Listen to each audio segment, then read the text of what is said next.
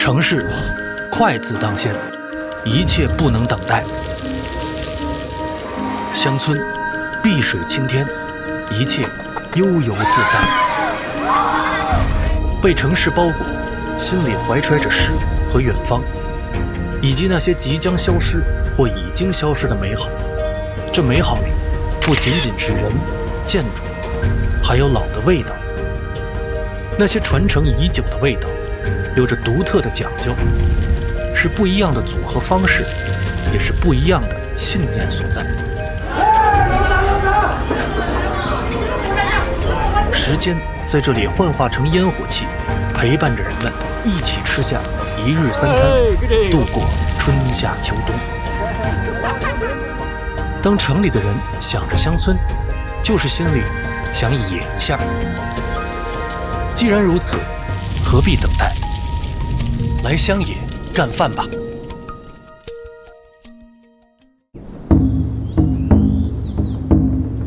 10月，刚过完夏天的贵州省黔东南的黄岗侗寨进入了收获季。这位是吴汉美，她是村里有名的女高音，唱歌、乡野干饭能手。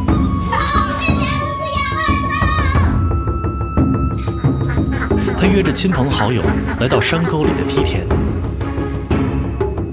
一种城里人听说过没见过的神奇作物，在等待着他们的到来。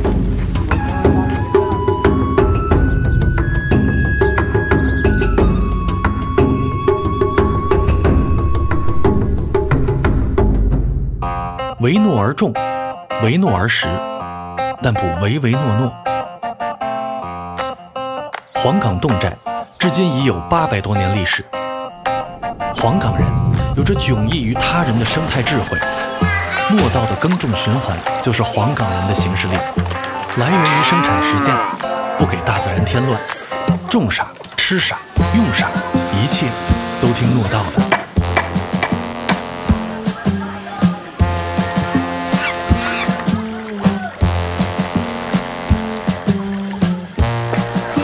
2只羊互相顶角，就像争论某道菜是甜是咸的网友，热闹是他们的，跟接下来要讲的事儿一点关系都没有。毕竟，一切聚焦乡野干饭。连日的雨水让汉美家的稻子已经垂到了路边。因为那个稻杆成熟了之后，到它稻杆枯萎的那时候，它只能保存几天，所以我们要急忙的收掉。工欲善其事，必先利其器。香禾糯的稻杆很长，黄岗人折禾时会用特殊工具处理稻杆。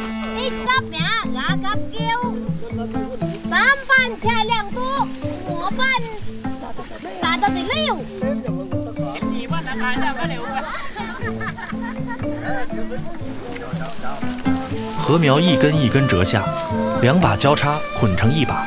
这样特殊的处理方式，蕴含着黄岗人传承已久的秘密。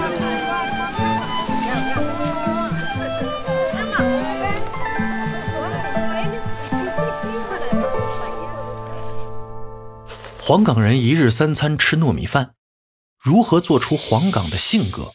他们有自己的诀窍，不靠东洋进口的电饭煲，靠的是一辈辈传承的实践经验。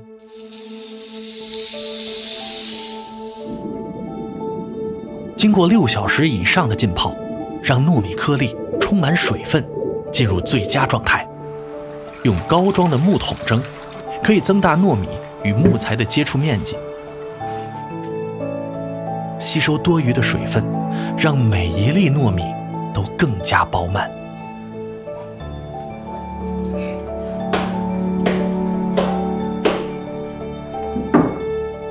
蒸熟的米饭，每一粒都充满弹性，糯而不黏。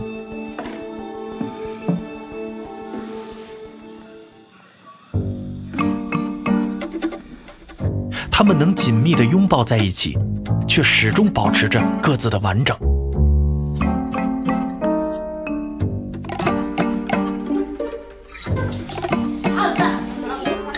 味极香美，是古人对香禾糯的描述。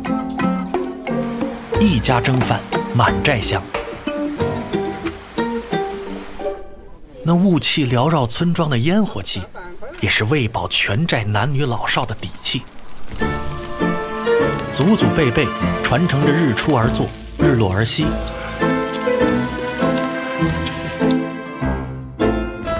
一早蒸饭，带上一团糯米饭，就是劳动者一天的口粮了。村民吴成龙也带着一伙兄弟们来收割稻田。与其说来收割，不如说找个机会赶紧野餐。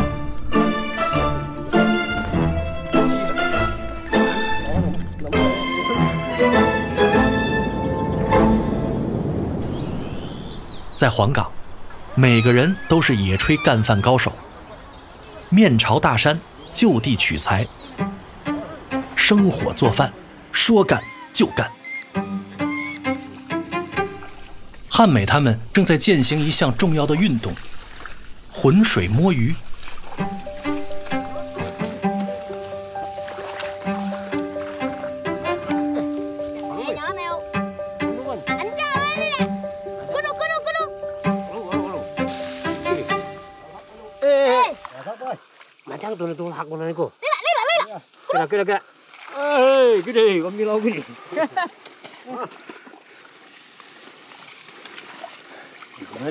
稻田里的鱼一生都很勤奋，它们努力吃掉稻田里的害虫，排泄物给糯稻提供养分。被摸到的鱼，就是今日份快乐源泉。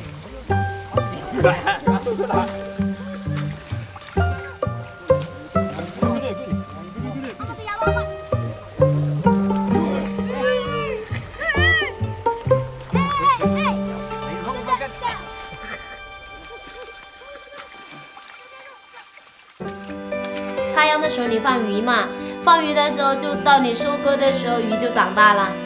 每一秋田不会放很多，一般都是秋收的时候把鱼跟稻子全部收回家。大的小的。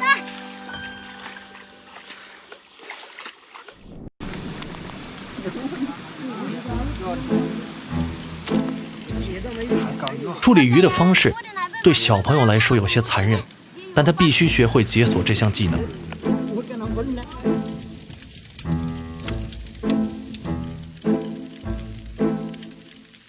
他要面对的第一关就是柴火的烟气，这是烧烤的精髓所在。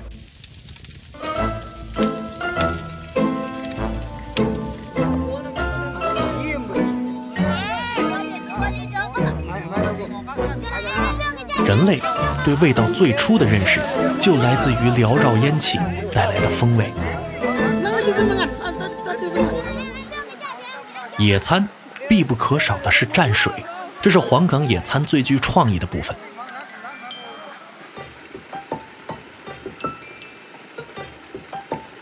他们三兄弟到这边来打猎，然后在这个褒吉鼓楼这个位置休息，然后发现了长得很茂盛的那个韭菜，然后他们就拿回家了，因为拿的太多，然后就是炒着也好吃，煮着也好吃，生的也好吃，然后就说哇，能长出这么好吃的东西呢，应该是一个风水宝地的地方。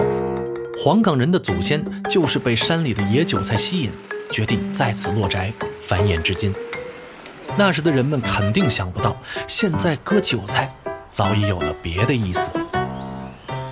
汉美总能循着浓烈的清凉之味，找到山野中的薄荷，再踩上一把应季的蒲公英叶，清新组就准备完毕了。烤辣椒作为火爆组的唯一担当，被用力捣碎，辣椒素释放出烈焰。当两组食材碰撞到一起时，清新与烈焰互不相让。但在这雾气蒙蒙的山里，要想从身体里排出那聚聚不散的湿气，非三昧真火不可。而三昧真火的奥义，就是这小颗粒木姜子，个头虽小，却有着生姜一般辛辣的味道。最后只需撒一把盐，这野性爆裂的蘸水就做好了。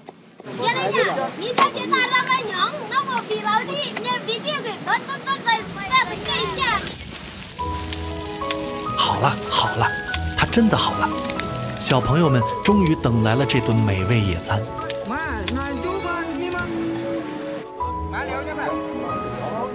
鱼皮焦脆，带有炙烤后的柴火香气，鱼肉丰盈，在慢慢升温中释放出鲜味的根源。谷氨酸钠与城市里一袋袋唾手可得的调料不同，这是自然最直给的快乐要素。在黄岗村，每个人都是这样的，在山上吃比在家吃的香得多。就像我的小孩，如果他不怎么吃饭，然后就带他去山上的时候，他进食能力特别的厉害。自然里面吃着他自己生产出来的那些食物，然后就是我已经融入到了一个自然中的一种感觉。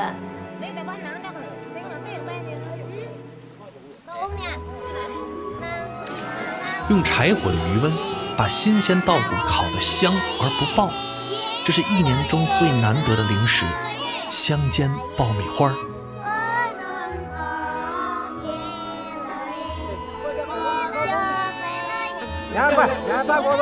自然的真味蔓延在山水之间，而人们围坐在这凉风沐雨天，一起品尝着盛夏暖阳中的灵动，一不小心咽下了整个夏天。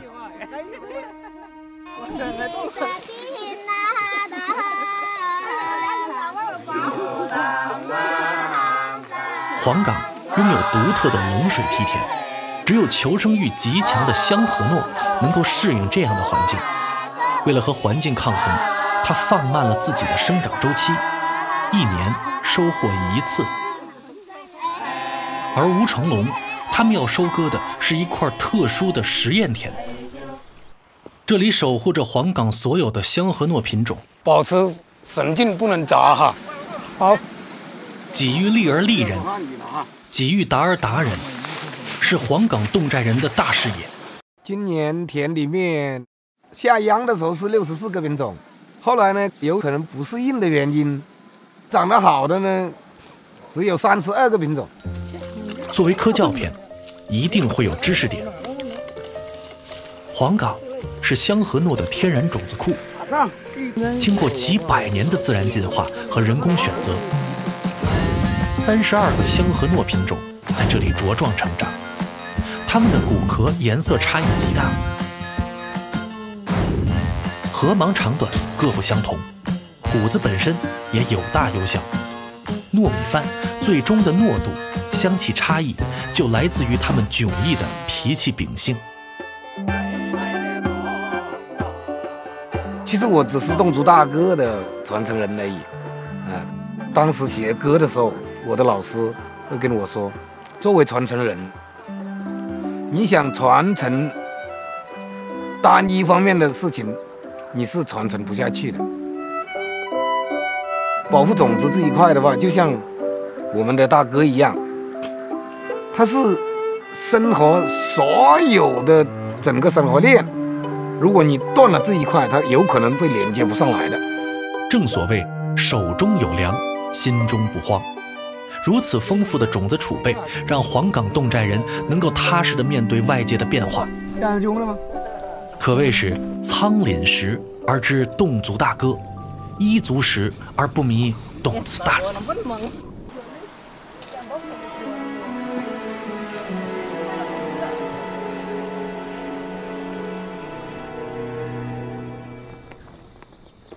太阳落山，自然的时钟召唤人们回到了村里。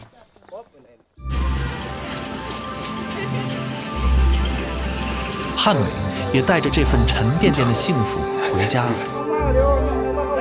新收的糯米挂面的禾仓，又是元气满满的一年。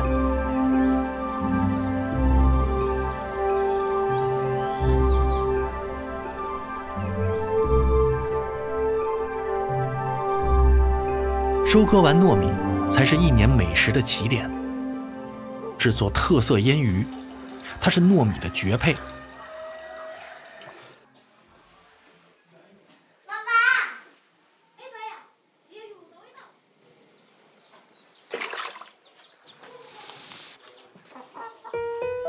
把稻田鱼简单处理，抹一把粗盐，盐增加了鱼肉外部的渗透压，大量的血水从鱼肉中排出，把血水和糯米饭混合，更增糯米的粘度。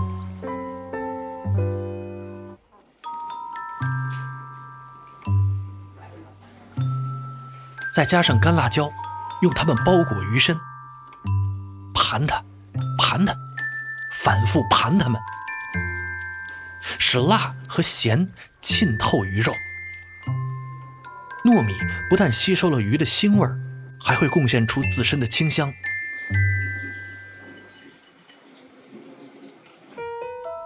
最好的腌鱼，骨酥肉软，咸香热辣，富含大量蛋白质和维生素。妙言致敬，大道至简。一条鱼，一团饭，对营养、味道、饱腹的需求全部得到满足。密闭保存，经历一次长达半年的全身 SPA。所谓青菜豆腐保平安，在侗寨，鱼儿糯米赛灵丹。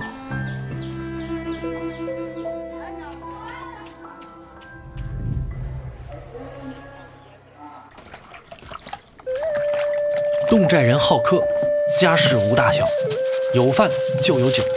俗话说，请客没酒，席上山珍也空有。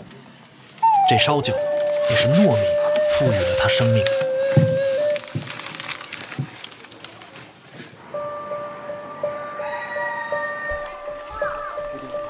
煮熟的糯米带着35度的余温加入酒曲，酒曲中的根霉菌会把糯米中的淀粉变成葡萄糖。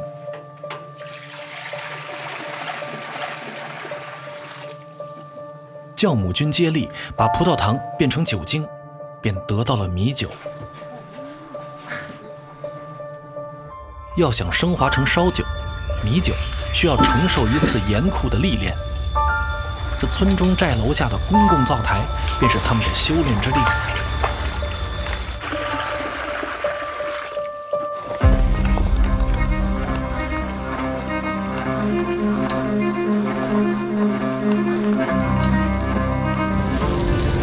大火的高温让米酒沸腾，水分子和酒精分子从底部的铁锅腾空而起。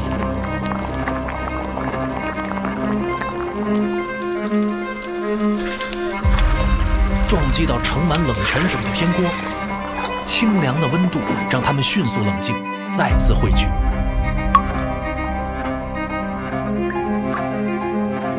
至此，米酒升华成烧酒，纯净无比，清香甘冽。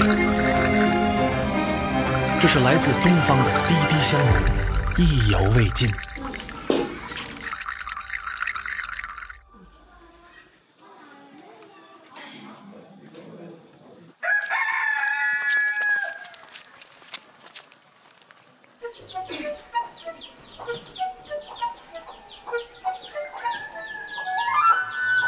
稻杆的秘密，也是它的最终使命，就是燃烧自己，浴火重生。干脆彻底的燃烧后，成灰的稻杆又有了新的使命，它要和鸭蛋们谈一场恋爱。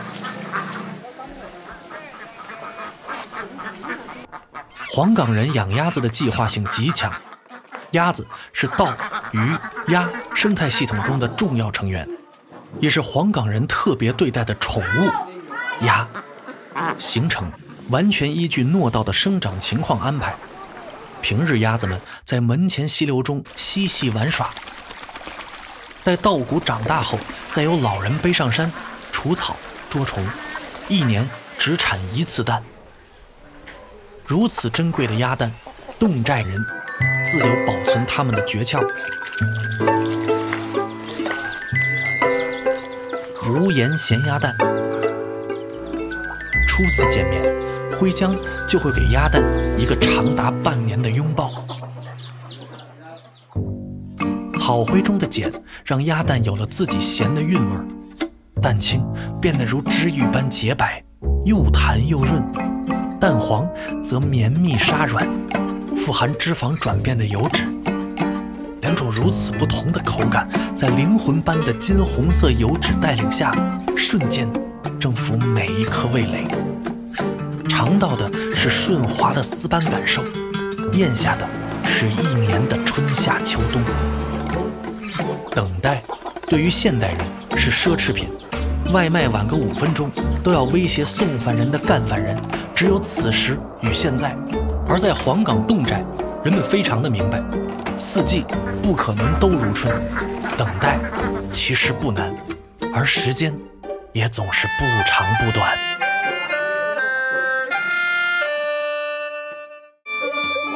秋收结束，侗族五郎民乐队在村里新开的民宿进行排练，为丰收节做准备。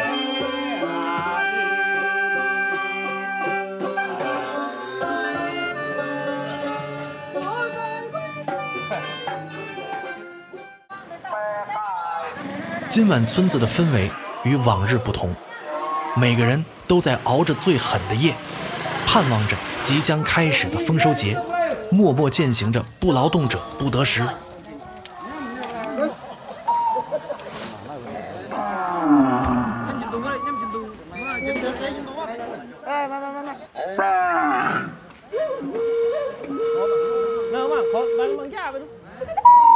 名场面来了，杀牛的过程十分漫长。为了赶上中午的长桌宴，人们必须从凌晨3点开始准备。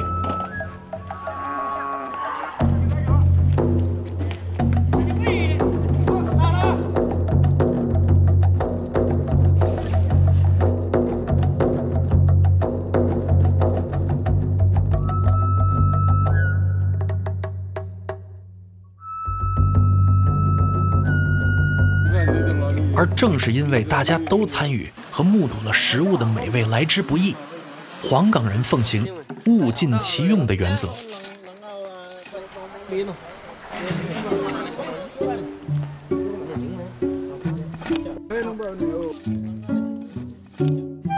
牛身上的一切都要利用好。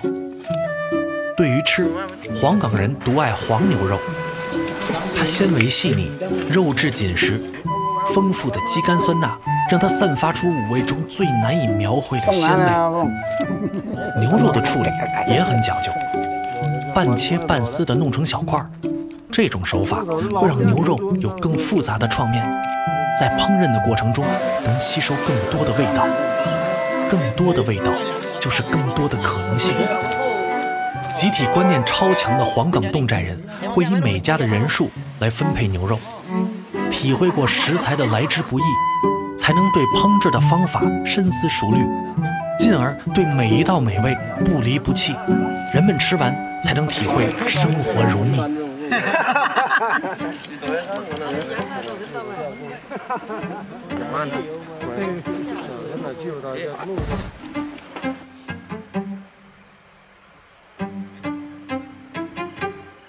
最让人期待的时刻到了，大家都在守候着这一特殊的食材。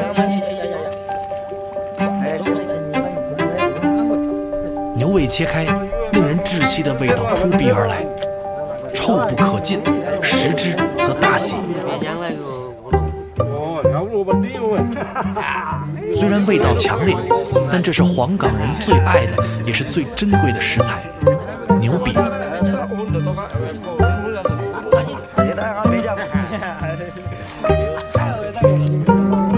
平日，牛会把青草和山中草药一同吃下，牛的胃液增强了草药的药性。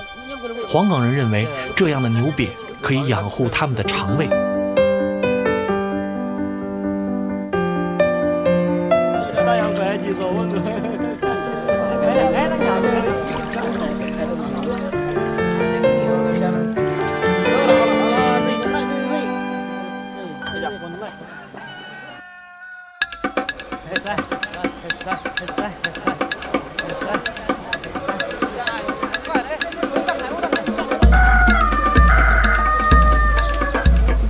长桌宴也叫百家宴，以前村民们会拿着各家的拿手菜来赴宴，如今大家喜欢聚到一起，共同制作。方式变了，菜品和味道却还和从前一样。虽然方式原始，但依然薪火相传。长桌宴即将开始，汉美拿出了去年腌下的蛋。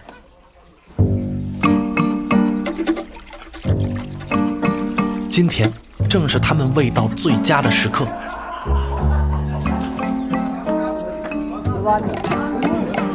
牛肉会依据不同菜品的需求，将肥瘦分开处理。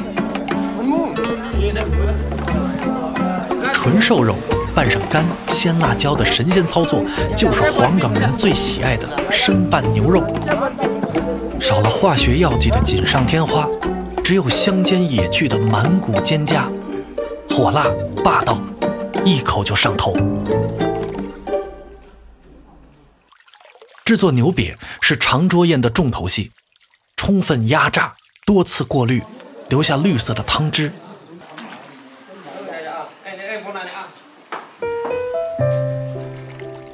加入少量佐料，煮熟后去除杂质，这就是萃取的百草精华牛瘪。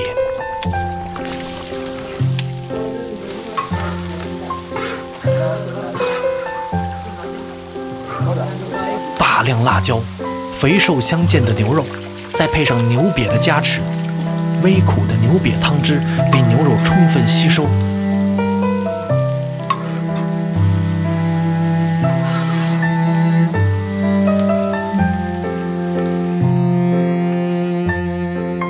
丰富的、浓郁的、热烈的味道，争先恐后地在人们的味蕾中表达。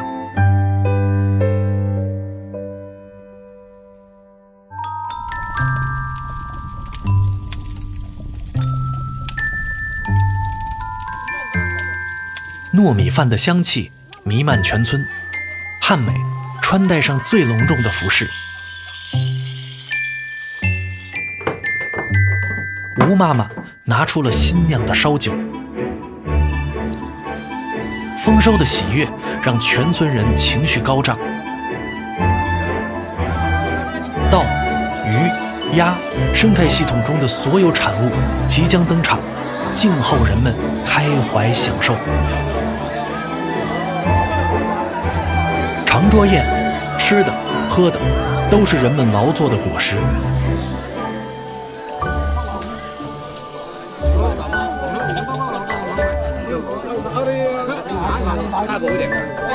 一粒粒的稻米，一杯杯的烧酒，都饱含着人们的汗水，都传承着黄冈的文化。从小都生活在这，我一直感受到了这一份力量。做什么事都不是你，只有你自己。村子里的每一个人都是你的亲人。如果你有困难，也不是你一个人，我们都会互相帮忙。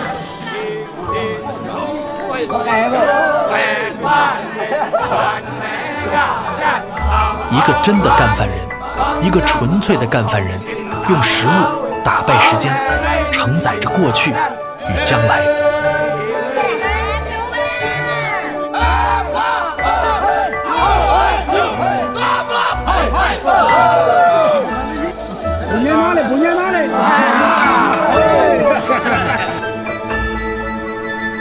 丰收的金黄挂满村庄，稻谷的清香沁入身心。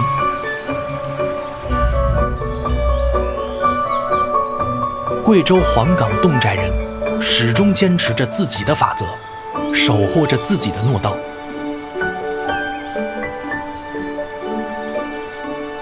糯稻中有他们的历史，糯稻中有他们的未来。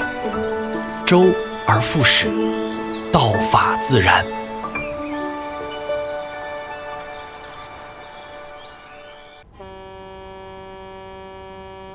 少不入川，老不出蜀，其实不一定指的是成都。四川广安，被嘉陵江和衢江拥抱的城市。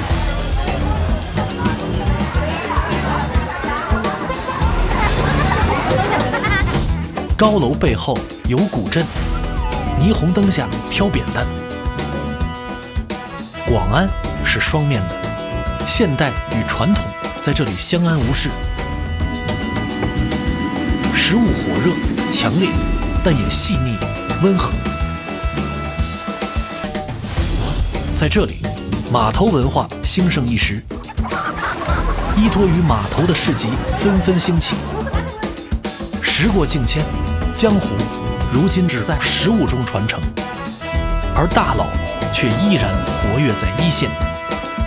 说不出数就不出数，干饭人信条就是这么朴实无华。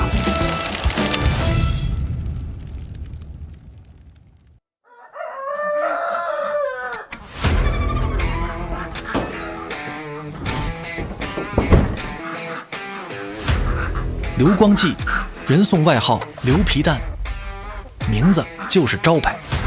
年少时，他从父亲那里传承了剥皮蛋这门手艺，一干就是50年。皮蛋是南方的叫法，在北方叫松花蛋。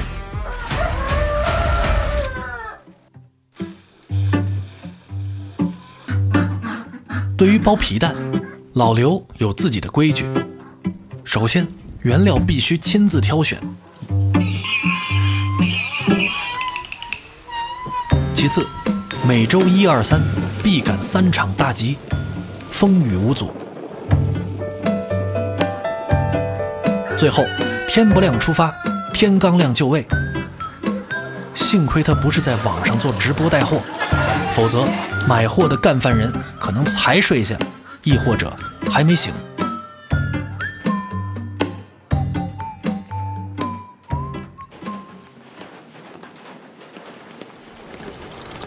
老江湖们都习惯早起。20年前，老秦在盐口古镇开了这家豆花饭馆。豆花饭是这里的招牌，也是这里的唯一。20年来，老秦日复一日的天不亮就开始做豆花。先把泡了一夜的豆子打磨成豆浆，大火煮开后，用滤布过滤豆渣。老秦豆花独有的柔顺丝滑的口感，就来自于细密的滤布与多次过滤。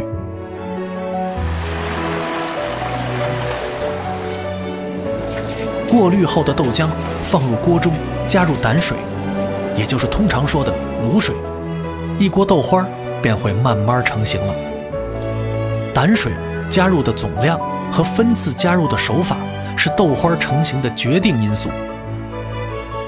老秦20年来的经验，让他能够制作出又多又匀的豆花。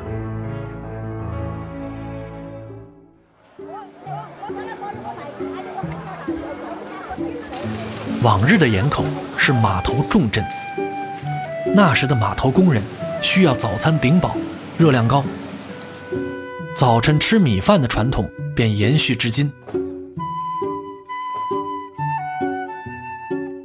蘸料的鲜辣包裹着豆花的清香，一口吞下，嫩滑的豆花一点点消融，满口留香，再配上一口稻香味十足的米饭，仿佛能听到以前码头的喧嚣。1、2碗都要嫩的啦，这是1碗豆花，加1碗饭走的是嘛？那都是加1块钱的事。2个人要个小碗豌豆汤，要个小碗油炸。这20年不变的味道，把新客人都吃成了老客人。有的人即使搬走了，也会开车回来专门吃一碗豆花饭。老秦坚信，只要味道不变，人们便会一直回来。干饭人心中的江湖其实一直在，必须要自家亲手做才做得出来。你喊人做，有些东西做起达不到标准，口感达不到标准，没得那么好吃。以后干多久这个不知道，做到哪一天算哪一天。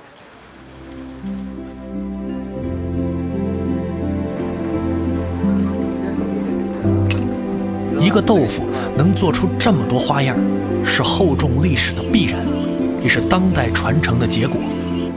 就是要用味道打败时间，为不断变化中的时代注入灵魂。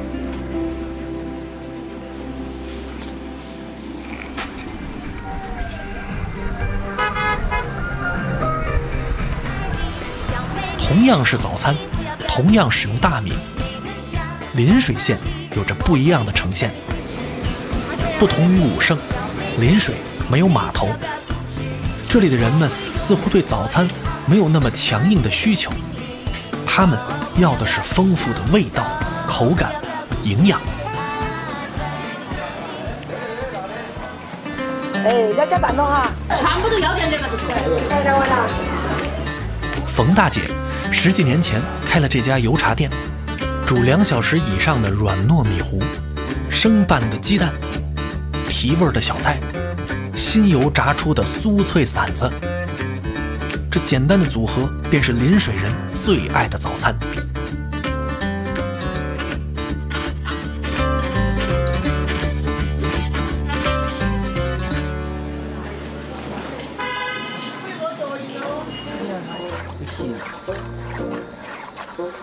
只有小火慢慢熬出的米糊，才会在表面形成米油，这也是油茶名称的来源。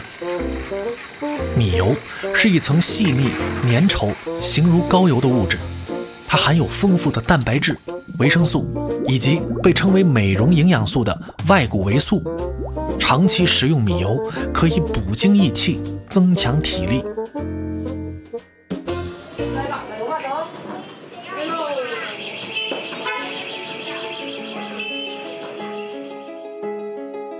生与熟，软与硬的极致口感，是冯大姐油茶受欢迎的原因。然而，冯大姐成功的真正原因是坚持，对于自己认定的味道，10几年不变的坚持。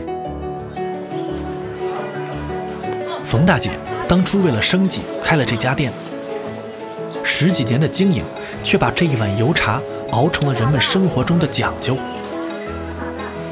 那醇香厚重的米油，是岁月留给食客们的浓稠鲜香。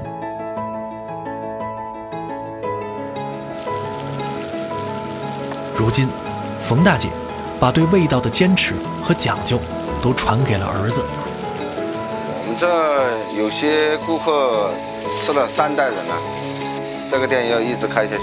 都是我那个做，我们那些都帮他做了，现在。肯定是留不多了，都不做了，我是个人屋的店嘛，不帮别个哟。退而不休，他还是干着这些年一直干的事儿，将来的事情留给儿子去操心了。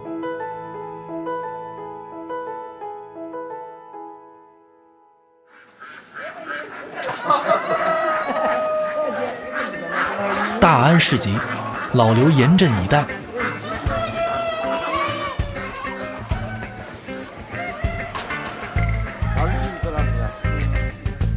这姿态是用来迎接竞争者的，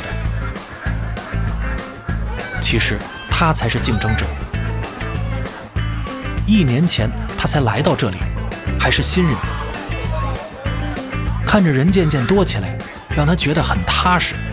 这就是最淳朴的对于流量的认知吧。这安逸啊，安逸那表人没带来呀，盘啥石油？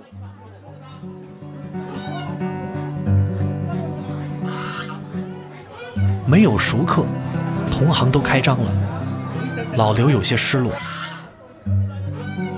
像极了渴望头部流量，却没被安排上的卖货主播。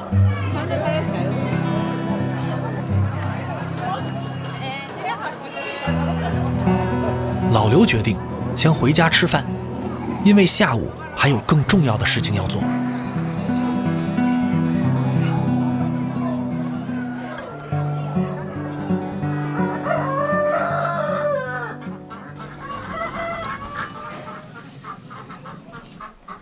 老板儿，我回来了。你今天干场生意好不好啊？可以，今年还可以。对老伴儿，老刘向来是报喜不报忧。儿女们都在城里生活，他和老伴儿还是习惯住在乡下，喂喂鸡鸭，吃点自己种的菜，简单的滋味他不愿去改变。加颗肉吃，好愿意吃，都吃噻。简单吃了午饭，老刘又出发了。天气转凉，老刘要多准备一些原料。石灰是老刘的重要原料，整个县城只剩下这一家还能买到石灰。老上给人我要买好的。石灰对蛋白质形成凝胶、变性起着关键的作用。石灰的配比决定着皮蛋的成型。老刘对原料的配比要求十分严格，看着都一样的石灰，他手上一掂，便能通过大小与重量判断出好坏。挑石灰，你手去抬，如果没烧过，还是夹心，那个拿起很重，好你就发不散，发不散你那个比例就不对了，你所包出来的蛋就不行。一块块仔细掂量，关于品质，老刘绝不允许鱼龙混杂。250跟老子一爬不装点点了。不得真有那么多。但也缺少不了斤斤计较。哎呀，老子讲点小的嘛，你打头头儿嘛，你跑哪儿吃了亏嘛那个喽？好了，不是等会儿捆不到，捆起来爆。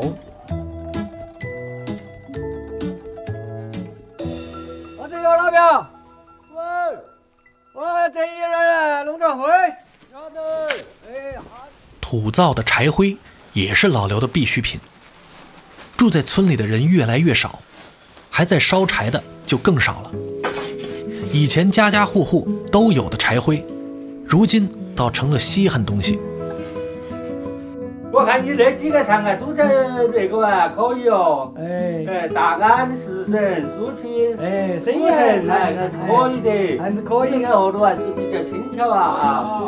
老刘每次收不到多少，就只好增加收灰的频率。为了表示谢意，老刘会定期为村民们免费包蛋。包蛋随时包就行了，没有问题。《礼记》提到“来而不往，非礼也”，这样的传统，很多城里人只记得后3个字了，却忘了常来常往。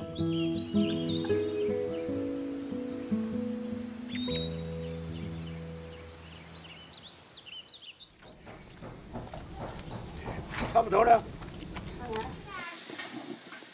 再换一个。李子龙是老刘的同乡，10几年来，他带领着一个小队伍承办周边村镇上的坝坝席。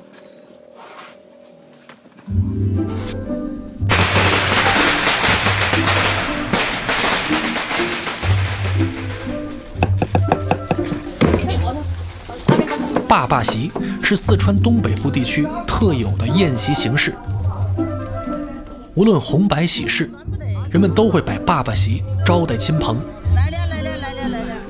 村镇里盖新房时，会在房前平整出一块地，叫做地坝。坝坝席就是在地坝上摆的席。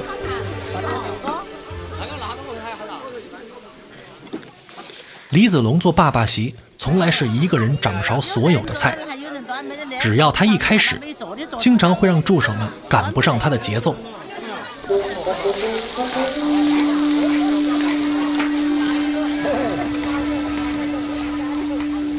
多，还有烧几颗哎，不烧起来，我上台。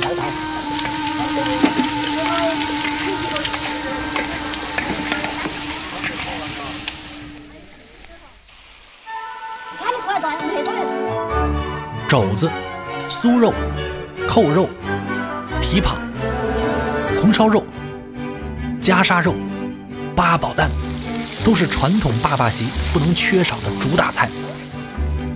菜单依据主家需求定制，一桌少则12道菜，多则20几道菜。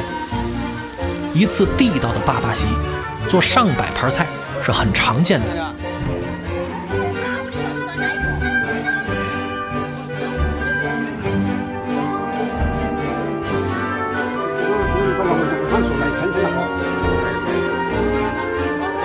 扣肉是李子龙的拿手好戏，收获无数乡亲的味蕾。这道菜曾有着多次变化。以前条件不好的时候，人们用豆腐替代肉。后来有钱了，豆腐变成了大块的肉。如今人们讲究健康，肉也变成了小三角形。可无论是否有肉，肉的大小怎么变，李子龙一直保持着这道菜咸鲜的香味。有诗云：宠辱不惊，看庭前花开花落，去留无意，望天上云卷云舒。用最旺的火，配最美的诗，烧最香情的菜，请最幸运的人。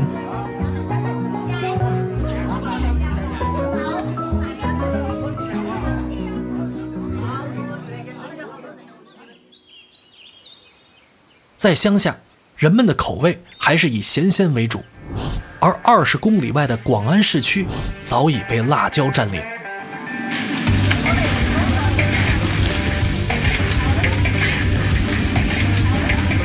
城市里的一切都更加直接、刺激，细腻丰富的味道只在乡野留存。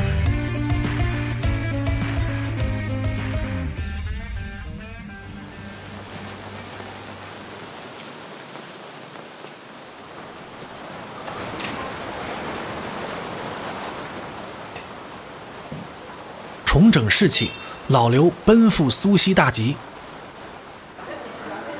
这里是老刘的主场，熟客很多。老刘带上了老伴儿来帮忙。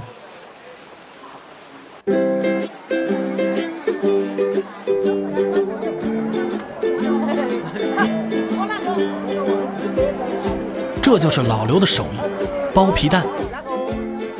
盐皮蛋是广安人喜欢的老传统，江水里游一圈，灰山上打个滚，蛋就包好了。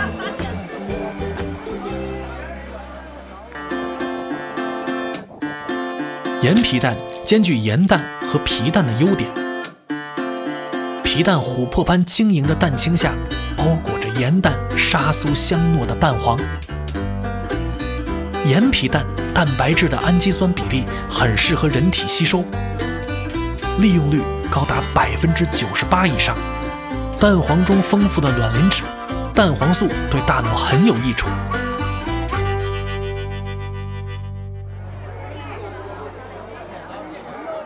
让老刘叱咤风云50年的秘诀，都在这徽姜的调配上。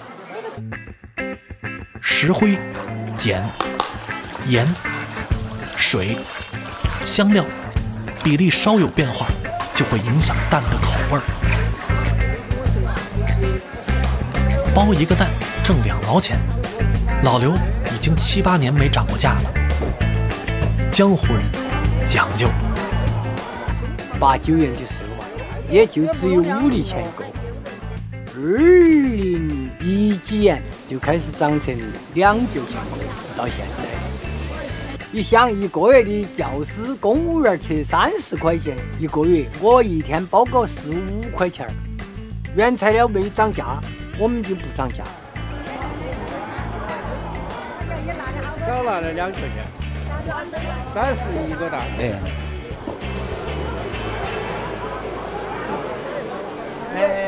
今天鸭蛋还多，你没得鸭子啊？老鸭子卖不了。这把鸭蛋还可以，还多。围绕着老刘，有一整套的产业链：卖蛋、收蛋、包蛋，老熟人间互相帮衬。喊几个来买蛋噻？要得。买个嘛，他一才有包皮噻。对的，我这儿有人买，我就喊介绍你们那儿来。鸡蛋、鸭蛋、鹅蛋，老刘能够包一切蛋。只要按照老刘嘱咐的时间去耐心等待，他们的美味一样鲜美。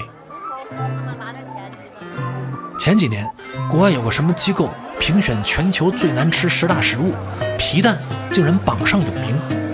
老刘要是听到，一定说他们那是扯淡。味儿不对，是因为包完了姜没有正确滚蛋。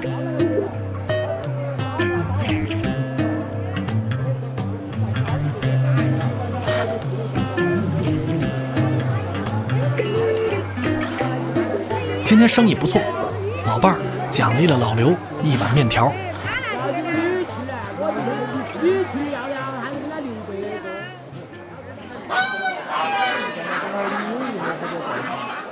与苏锡大集有些不同，石笋大集以家禽交易为主。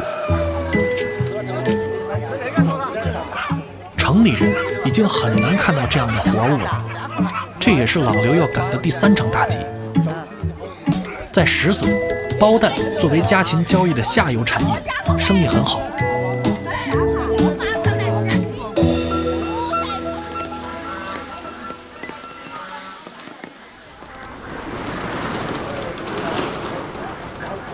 老刘不在乎挣多少钱，但他是个精打细算的人。一番盘算后，他100块1个月租了个门面房，这样可以放下更多原料，还能让老主顾们更容易找到他。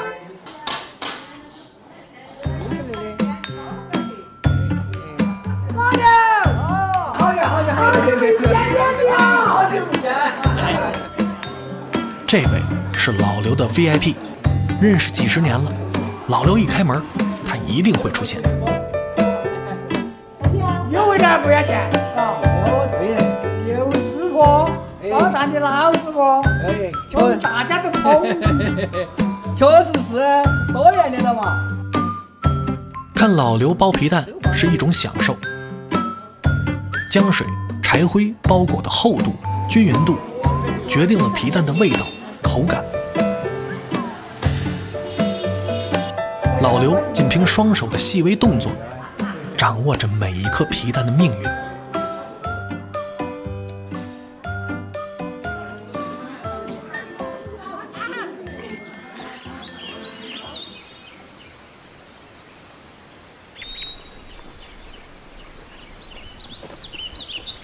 不赶场的日子，老刘也不让自己闲着，他还可以赶上轮渡的时间，去熟悉的村镇走一走。镇上的老熟人们还是习惯吃他包的蛋。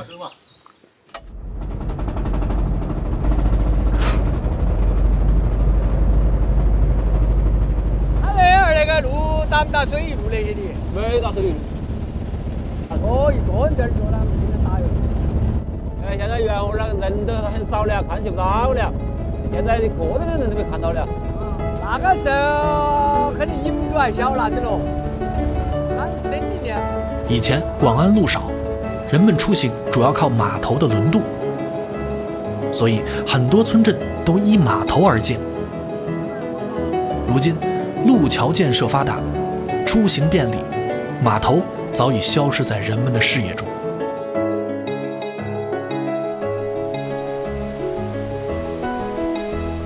江边的古镇曾因码头的存在而兴盛一时，如今几乎已无人坐船，只有零星几户人家还住在这里。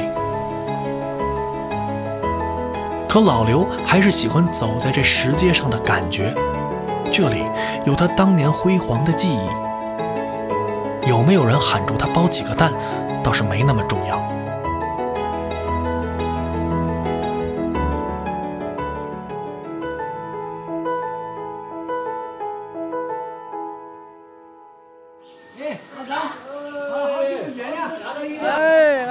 包几个蛋，好的。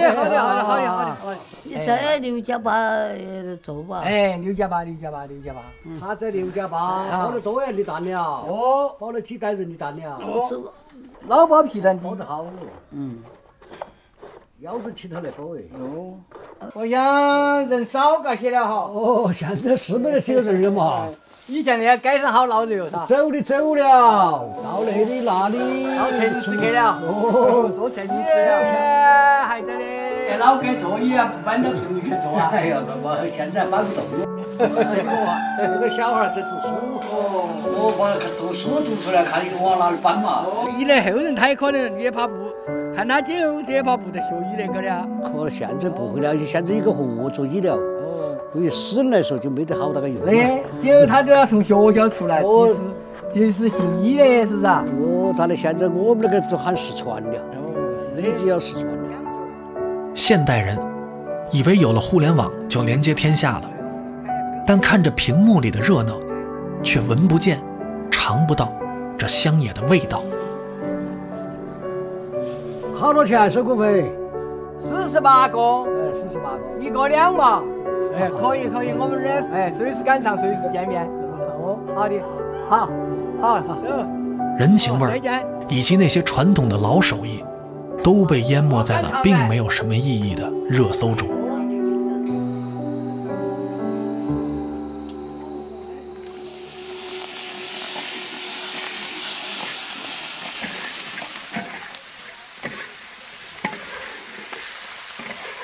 李子龙快70岁了，但他还是习惯亲自掌勺。上百盘菜，从备菜到烹制，他的主战场就在这毫无隔热的土灶台旁。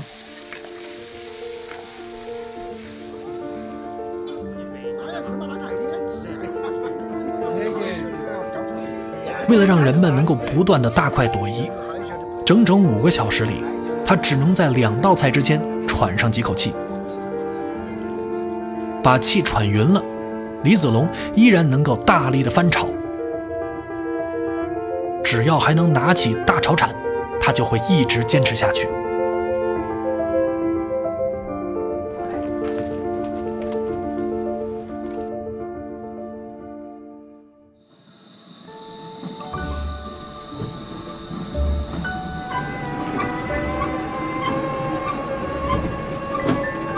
村里终于修了新路，新开的民宿为了丰富菜单，请老刘去包一些蛋。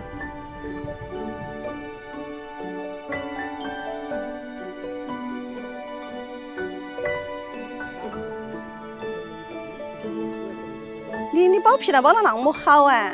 你为啥子不做个品牌呀？你又姓刘，对不对？那要是皮蛋就叫牛皮蛋。可以说教一个徒弟，把这个手艺传下给噻。可以，就起个牛皮蛋噻。听了人们给自己出的主意，老刘点头应和着，心里想的却是：如今改变的东西太多，自己就别变了吧。将来不包皮蛋了，生活会是什么样子？老刘没想过，毕竟那是很久以后的事儿。现在还有人喜欢吃自己包的蛋，老刘就很满足。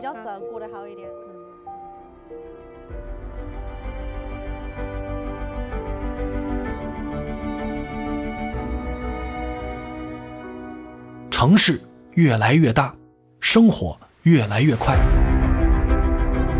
也许有一天，人们不再有耐心等待15天后的盐皮蛋，没时间专程去吃一碗豆花饭，对于细腻的味道也失去了分辨的能力。少不入川，老不出蜀，老江湖们依旧守护着自己的一山一水，一家小店。只要他们在，传统的味道就在。对于将来，老江湖们都不太关心，每天都能看到食客们开心地吃着，他们就心满意足了。其实这是干饭人的福气，也是运气。一笔写不出2个江湖，一字当头，是一心一意，是重情重义，是意味悠长，是作为旁白君的我，用谐音梗无力却真实的一声叹息。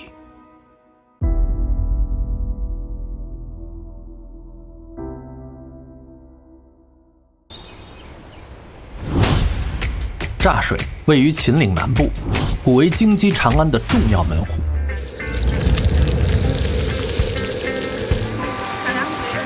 多山地，少平川，素有秦楚咽喉之称。自古以来就是以杂粮杂食为主，佐以山间野菜为珍。面皮、米皮、洋芋糍粑，南方北方的传统，到了靠山吃山的柞水，都会变得山气十足。这山中有了人，就成了仙字。可柞水人似乎对仙不感冒，只对山货情有独钟，这份执念全部体现在了炸水13花这道大席上。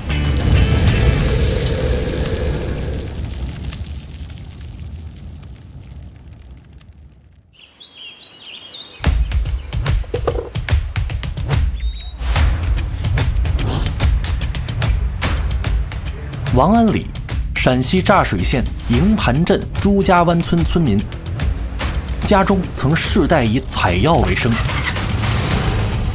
今天，他特意叫上小儿子一同进山，此行任务繁重，全为了咱们刚才提到的这个叫13花的独特宴席。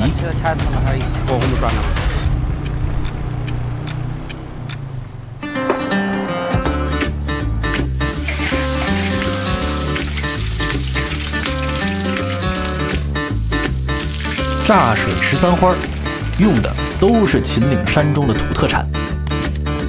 13道菜一桌席，听上去很丰富了，然而这只是开始。初次吃席一定要掌握好节奏，因为菜品会不断更换，但席面上始终保持13道菜，满席43道菜。正所谓13，按部就班，40有3，靠山吃山，能坚持到最后，才配得上干饭人的称号。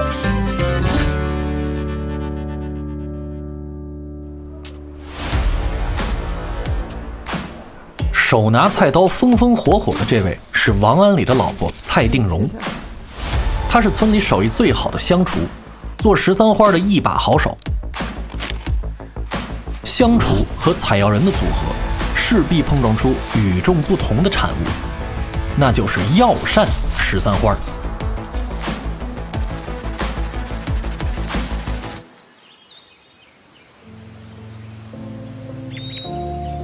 据传，药膳13花为药王孙思邈创制。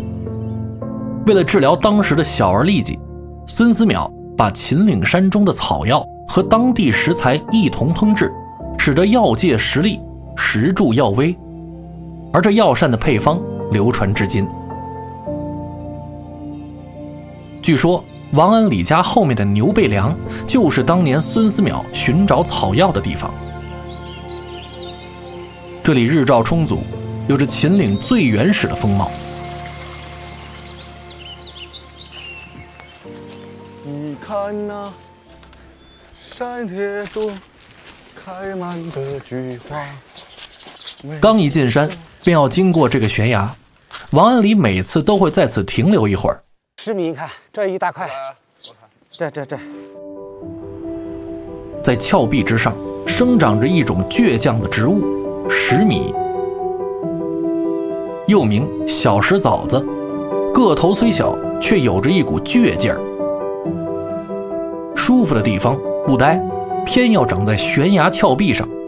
也许这就是他对于采药人的考验。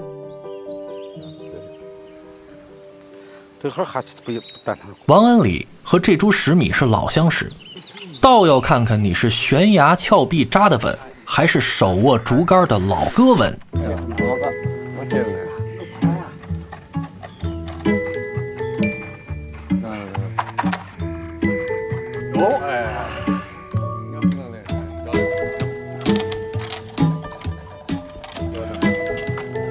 石米纷纷掉落悬崖，有点宁为玉碎不为瓦全的意思。这是什么？看到这不高，不好拿，不好拿。老王不甘心，毕竟有了它，才可以做出心中更完美的13花。老王决定用绝招了。那身子够不够？反正能背得绑这哈，绑那个石头也不行。那水新品了。要都看着样子也倒不要紧了，看着，是倒出来这个地上来。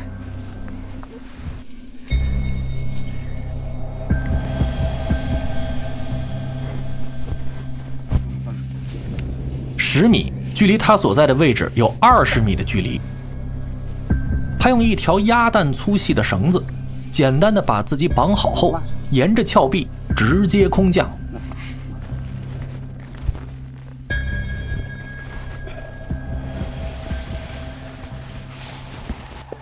我这个摊不要给蹬住啊！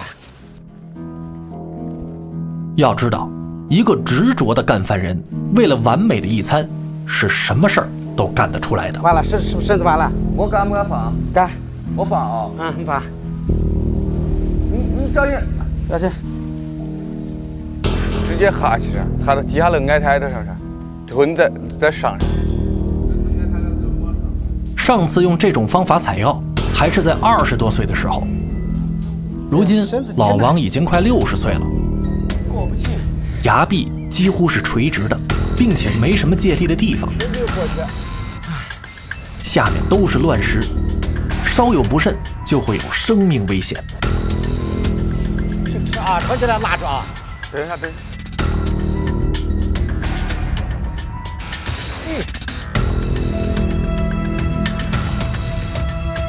来，来，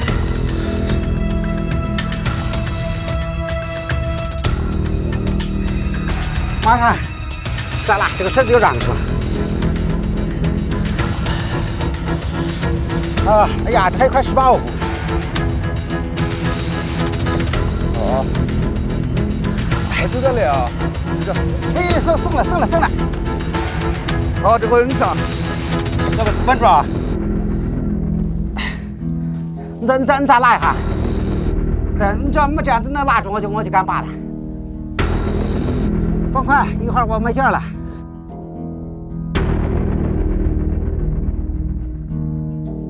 哎，你等一下，把我这绳子去。没事。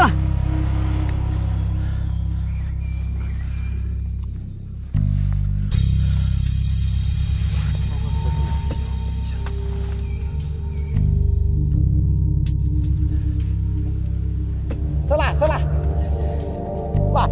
拉，再来。哎，对，好，对，正好就这样，好了。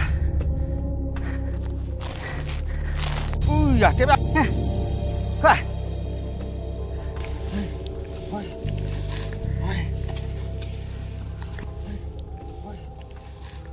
这大一大呀！哦，就是这，对，就这个。哦，这是石米，这个是石米啊。啊，这是嫩的它漏大，这老的就小，毛线还花着拔了这，哎呀！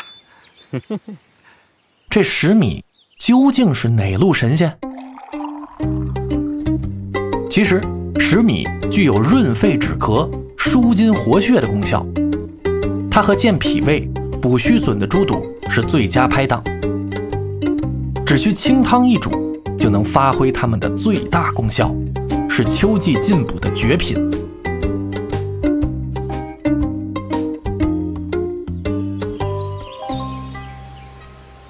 山里就像个中药铺，各种草药都在各自的地盘茁壮成长着，等待着懂它们的人到来。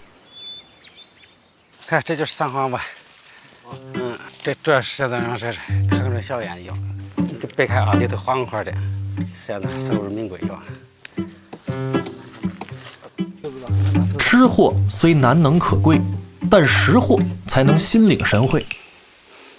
王安礼从父亲那里继承了辨别各种珍贵草药的慧眼。这是正宗的小叶活手物，这好。野生的。了，啥都不要啊？不要了。有的把叫营养好了，这个东西吧，要么要抚养好。小虎兰。看来还有儿子呢。哎，这个蒜就有嘛，这该大的塞的，这个那个蒜好吃。这个儿子好吃啊。炸木耳，它生长在炸水特有的炸木上。而炸水地名也因此地盛产炸木而得来。这就是好东西了，这好。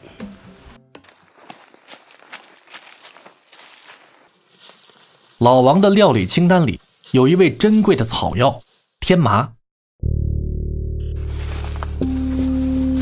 古人说天麻，天生之麻，神仙播种，凡人采挖。冬麻在地表上只剩一些枯死根茎，要发现这地下的神奇宝物却不容易。这一天干天麻盒子，我找到了。对啊。啊，盒子没啊？哎，有一个大的。哎呀，这个大呀！哎，野生天麻是非常名贵的神药，气味辛辣却性格温和，不但可以抗风湿，还可以帮人们平息肝火。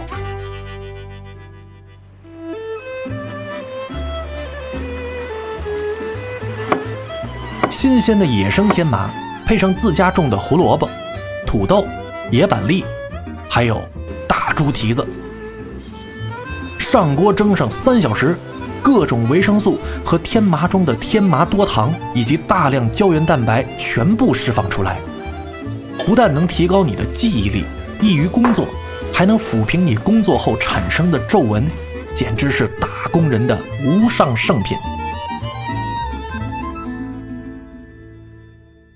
就在这边，这小麻米们。哦，这是天麻啊，这天麻籽儿。天麻籽儿，这到明年就长大了嘛。年轻时，草药值钱，山里采药人很多，王庵里总能采到最多的药。如今几乎没人进山采药了，可王庵里还在坚持着。他认为，在自然中野蛮生长出来的草药才是性子最强、药效最好。不过庞白军认为，食补虽然疗效不错，但老王这群山峻岭的穿梭运动才是健康的秘诀所在。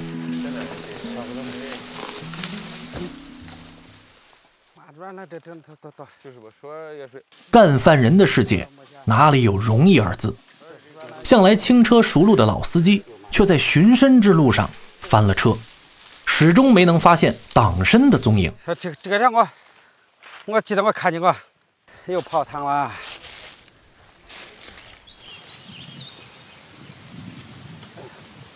老王马上调整策略，先饱餐一顿，能量满了再接着寻找。不然呢？我也是上去那边的。这秘制的辣椒酱是父子俩的最爱，由王妈妈亲手制作。青椒、红椒，锅盔一加，一口下去，这亲妈做的就是比干妈做的更抓父子俩的胃，实乃进山采药之特供良品。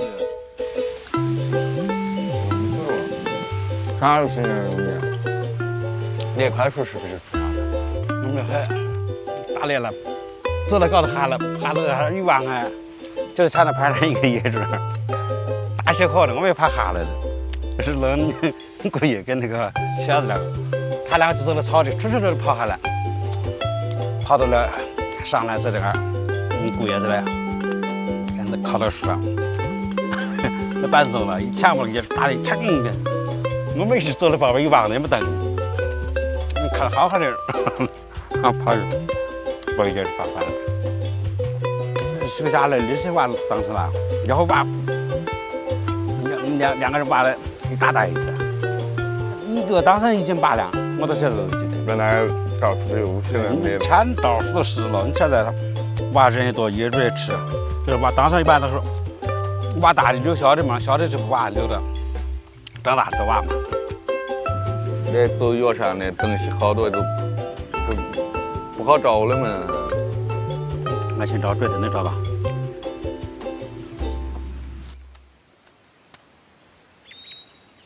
都是。这是欺负的，哎呀，欺负的还行。我们就上那秦岭梁上去嘛，挖一担党参回来，把它洗净以后放到冷里下一蒸，蒸熟了之后切成片儿，切成片儿要晒到5、6成干，之后用蜂蜜炒制嘛。炒制以后，这放在外面要再晒，要制3遍以后最好了。所以你看我娃他们身体都比较好，还上山他腿壮，因为这老辈子他们都是那么跟我们传下来的。明天是女儿36岁生日，做父亲的一定要让她吃上党参。看似简单的家常菜，却是父母能给孩子们最好的味道。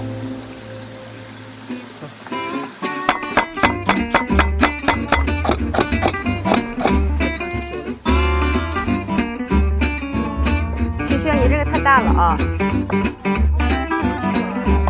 孩子们都组建了各自的小家庭，平时很少回来。一家人好不容易聚齐，老王和老伴儿都想办得隆重点。第一次做13份，就是他们每人起睡的时候，在屋里起了一帮子人给他们做13份。桌子上要放13个菜嘛，4个凉菜，4个荤菜，4个干果菜，中间一个大拼盘，这就13个嘛。下面就是上那个大碗呢，大碗跟小碗，小碗跟盘子，盘子跟干果盘，一个跟一个。第一个是鸡子，第二个是旗子，第3个是豆子，第4个是豆子。它是4个大碗菜。盘子第一个小炒嘛，第2个大炒嘛，第3个凉盘，凉盘就是凉盘嘛。第4个是一个甜盘子，这个甜名了。我们这甜盘子是最后一个没吃就完了嘛。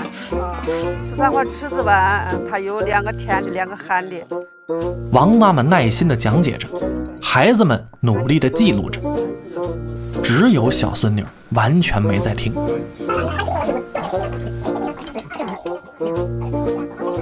在她眼中，只有能吃的、该吃的和好吃的。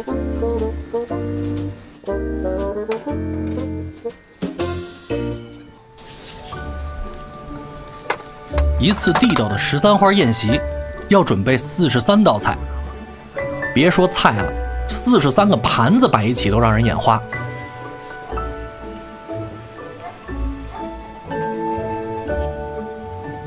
忙碌半天，把蒸碗上屉蒸起来，这才准备了1/3的食材。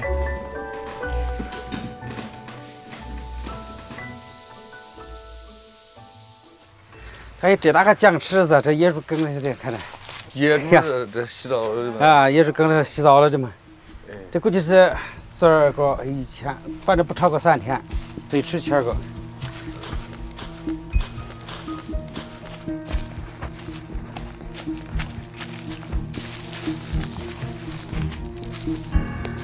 野猪、熊等凶猛的家伙，如今依然活跃在这片林子中。作为曾经的猎人，王安礼很了解他们的行踪。一路上，他看似悠闲，其实一直在观察。细微的痕迹在王安礼眼中，就像写着“熊出没”的警示牌一样明显。一旦发现这些痕迹，他会立刻切换到警戒模式。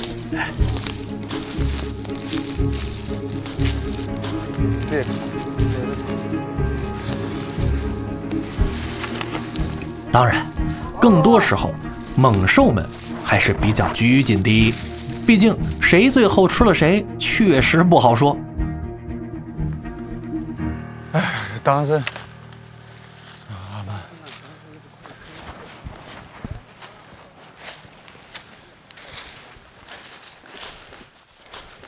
啊，看看这一块，这个当上色，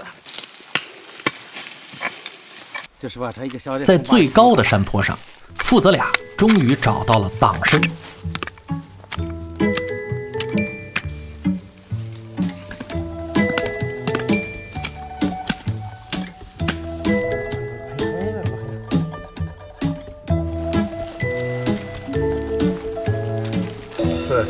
这哪一个？这是这个。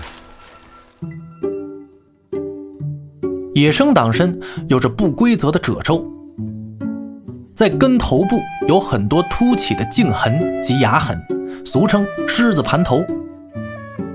这是分辨野生党参的重要标志。功效与人参相似，是可甜可益达滋补佳品。在城里的高级商场里，好几位数的价格是得到它的代价。而在这大山之中，代价就是耐心和对它的渴望程度。这也是干饭人的精诚所至，金石为开。党参和鸡肉是绝配，经过几小时的清炖后，肉嫩汤鲜，富含大量蛋白质、维生素、钙、磷、铜、铁、锌的党参炖鸡，可以活血补气，提高免疫力。为了给我女儿过个生日，因为我女儿这么远，能在那忙的时间回来，为了我的儿女，我心甘情愿去冒险。我心里舒服高兴，去采回来给娃做个药膳，吃的我心里就踏实嘛，这是也是一种心意。哎，这个碗没得喝的，哎，这干的，小的留着，小的不的，留着在那，跟他张，他别住了，还有没得？找啥子？这今天肯定有，他得要有时吃一口。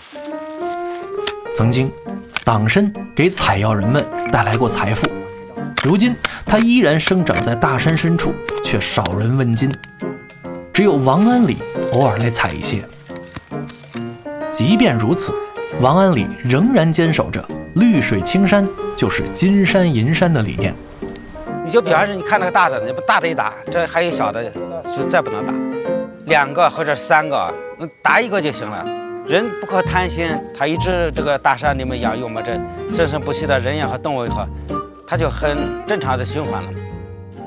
每次采药，他不会赶尽挖掘，而是留一些让它们继续生长。这就是采药人和大山的交流方式。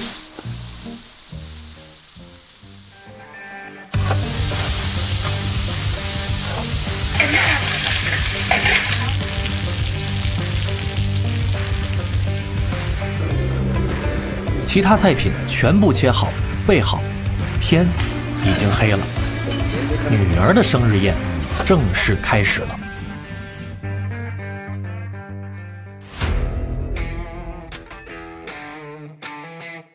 第一轮，先简单来点凉菜，4荤4素4干果，加一道水果盘，13道凉菜按照4面8方4个拐弯1个中央的传统形式全部上桌。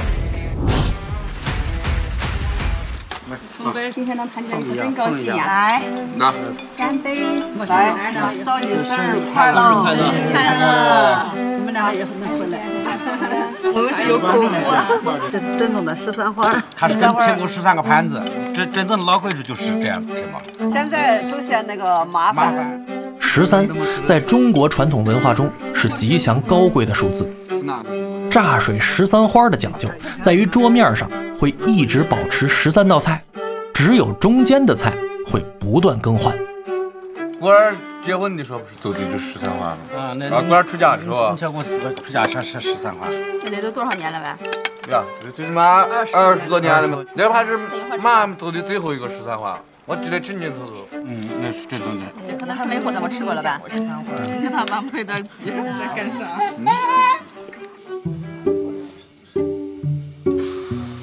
第2轮，重量级选手正式登场。鸡蹄肚肘是药膳13花的精髓所在。党参炖的鸡，党参鸡，对，党参炖鸡，肉烂汤浓，深香四溢。轩轩，你多吃一点啊。明天你多喝点汤啊。这个把那个天麻炖猪蹄儿，天麻猪蹄儿富含胶原，静心养神。哎，看这就是个天麻。天麻。这个，没个糟蹋。食米猪肚，脆爽无比，益气活血。栗子猪肘，纯肉的诱惑遇到栗子的清香。有毛栗没得？有，我吃毛栗。吃毛栗的。这4大碗全部采用蒸或煮的方式，目的是让草药们充分释放出自己的精华。小鱼，大葱给你。喝汤，谁要汤？谁要汤？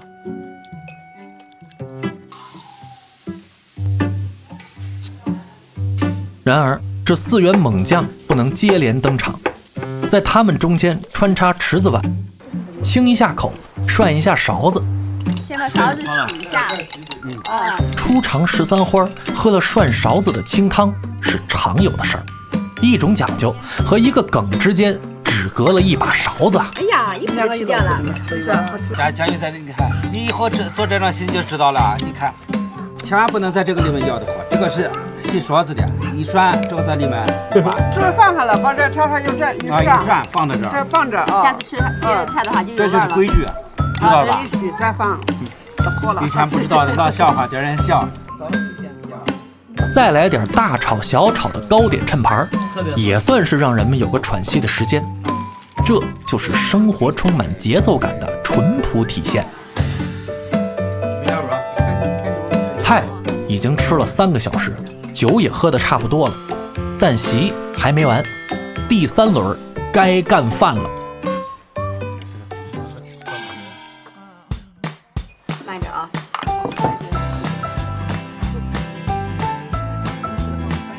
！9道吃饭的菜上桌，一次正宗药膳13花才算圆满。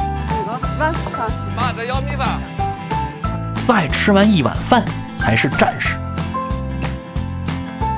如此看来，干饭人其实掌握的不是吃的技巧，而是在该饿的时候随时饿的技巧。恰到好处的饥饿才是王道。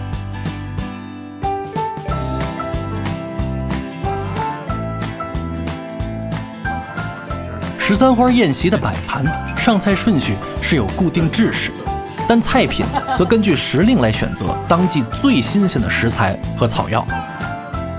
老王和老伴儿这对完美 CP 带来的宴席，不光在色香味意形养上有着自己的追求，还饱含着对孩子们的爱。祝你生日快乐，祝你生日快乐，祝你生日快乐。别个我不敢说，在我们家里面应该是失传不了。这一个是孝道，二一个也是一种传承嘛。长辈不给晚辈传承，将来以后烂了规矩。干杯啊！好，干杯！大家高兴啊，身体健康，生日快乐。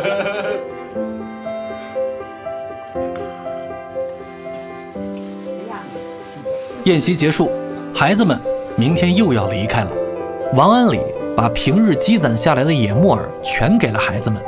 他希望孩子们无论在哪儿都能吃到家里的味道。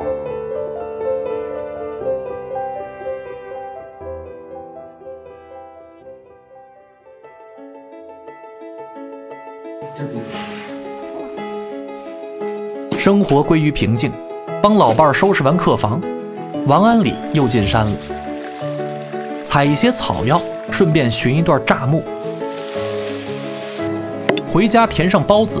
几个月后，新鲜的木耳又可以重新摆上餐桌，变成父母给子女爱的味道。其实父母的爱就像这重重山峦，几千年来默默地照顾了一代又一代的靠山生活的寻常百姓，也像这药与膳的互相成就一样，大山不断地产出草药，采药人就永远不会消失。或许走出大山，发展是必然的过程，但不论走得多远，爱化作味道，让人和山组成的仙气变成人间的烟火，呼唤着远走他乡的孩子常回家看看。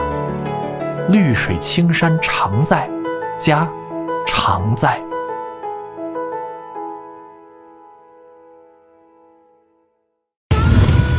战士双脚走天下，4渡赤水出奇兵。这里是贵州习水曾经出奇兵的地方，这里的一切都比较火爆，无论是颜色还是味道。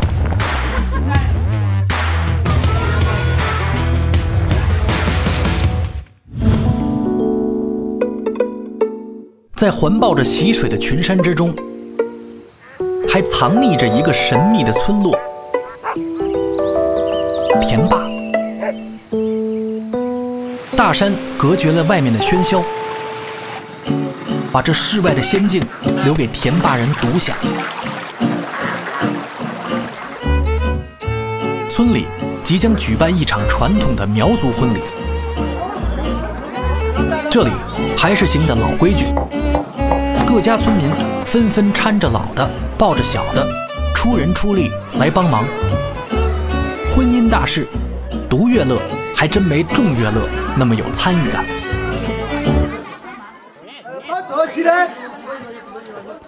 临时上任的总管事细致地安排着大家的工作。打扫卫生，重新滚。婚礼的任务繁重，即使是新娘，也要参与到劳动当中。她被安排的任务倒也轻松吉祥，生火，对美好生活的向往都在劳动中体现。在村里，人们分工协作，婚礼的菜品很讲究，大量的菜需要提前制作。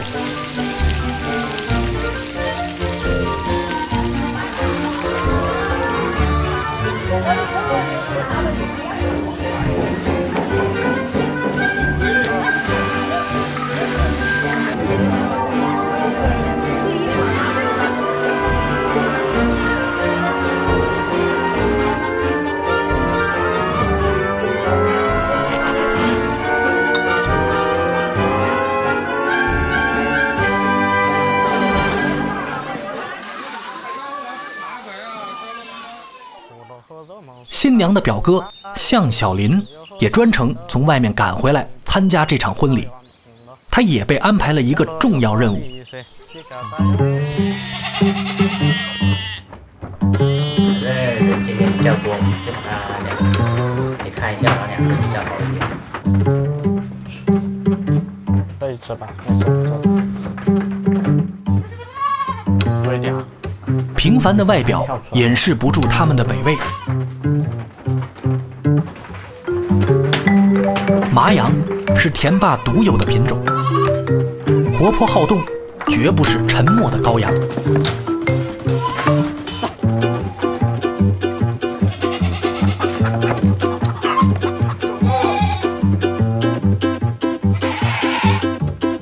山中生，山中长，喝山泉水，食嫩草药，身强体健，矫健有力，一切都是自然所能给予的最好。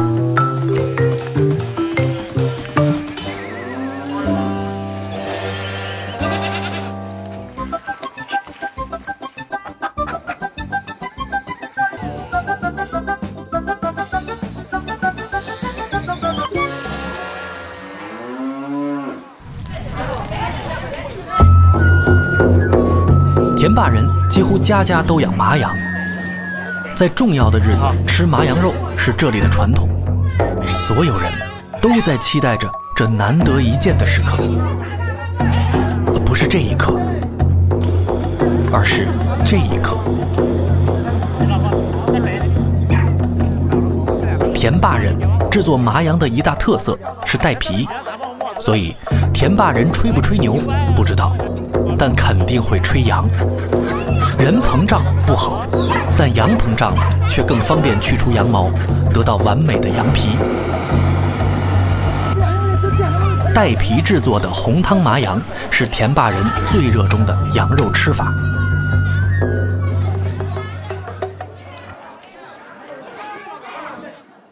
麻羊在整个习水县都常年盘踞销量榜首。我们习水就是黔北麻羊的基地，它的这个皮呀麻一点，然后这个肉的话都肥瘦相间的。我们这个店都开了70多年了，从我祖辈就开始，就看着我爸整，看着我哥弄，我也就弄，然后慢慢的我就跟我哥学。麻羊的羊皮富含氨基酸和胶原蛋白，健脾祛湿。城里人说，猪在风口都可以被吹起来，但村里应该还没有风口。这羊肉可也不是只靠吹而得来的，这也不是一朝一夕的，也不是吹捧来的，这要有真功夫。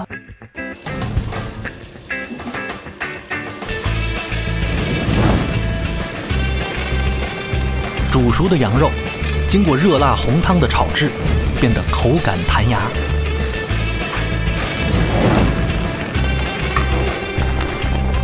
一口下去，汤汁带领着羊肉的鲜香侵占全部味蕾，瞬间制霸脑中所有对于羊肉的认知。在习水，红汤麻羊有一个绝佳搭档，那就是豆皮。确切地说，是薄如蝉翼、豆香无比的熊玉豆皮。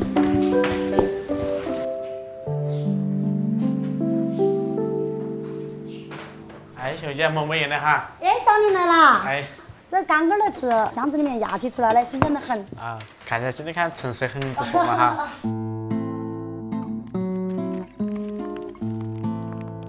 我们家的这个豆腐皮啊，采用最传统的煮浆方式，渣和姜一起煮出来，姜味儿更浓郁。熊玉豆皮的2位灵魂人物是婆婆和儿媳。婆婆年轻时从自己的婆婆那里学到了制作豆皮的手艺，如今又传给自己的儿媳。几十年味道不变的豆皮是3代人的默契。要制作出薄可透光的豆皮，关键在于浓度。用取自山中的泉水，调配出浓稠程度介于豆浆与豆花之间的水豆花，才能压制出又薄又细的熊玉豆皮。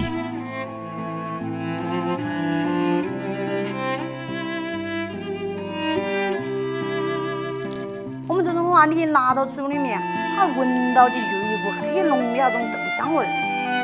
人家说的口齿留香，我们家这个豆腐皮就能做到豆香。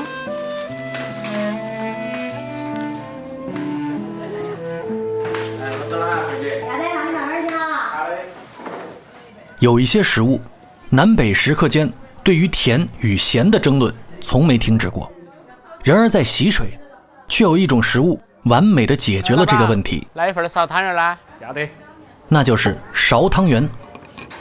这是一道非常自相矛盾的小吃，圆润的小身体承载着2种天生对立的味道。苕汤圆的外皮由习水人爱吃的红苕制成，自带甜味儿，弹而不黏。里面的馅儿则是咸口的猪肉丸，同样 Q 弹。一口下去，甜与咸同时释放，在咀嚼中抢夺着各自的地盘。而此时的人们早已被这又甜又鲜的味道和诱惑力极强的弹软口感所征服，只能一颗接一颗地吃下去。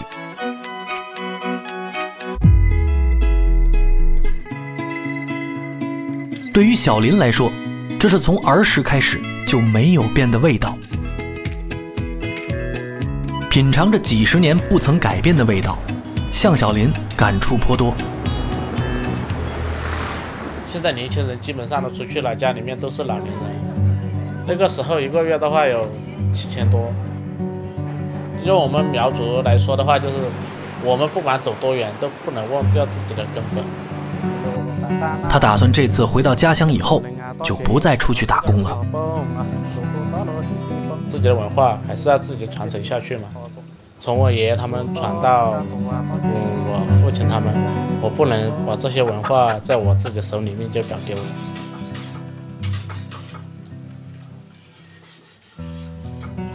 田坝苗族的婚礼上，必须要有一道蜂蜜扣肉。这道蜂蜜扣肉必须要用山中的野蜂蜜来制作。小林早就答应了表妹，要为她采到最好的野蜂蜜。保险起见，小林叫上了2位叔叔，他们更熟悉这座山，对于今天进山要做的事情也更加在行。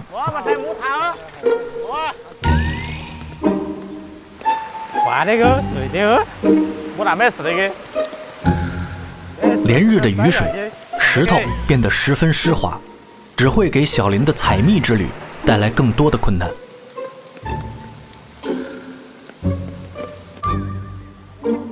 虽然从小就在这座大山中玩耍，但小林他们还是不敢掉以轻心。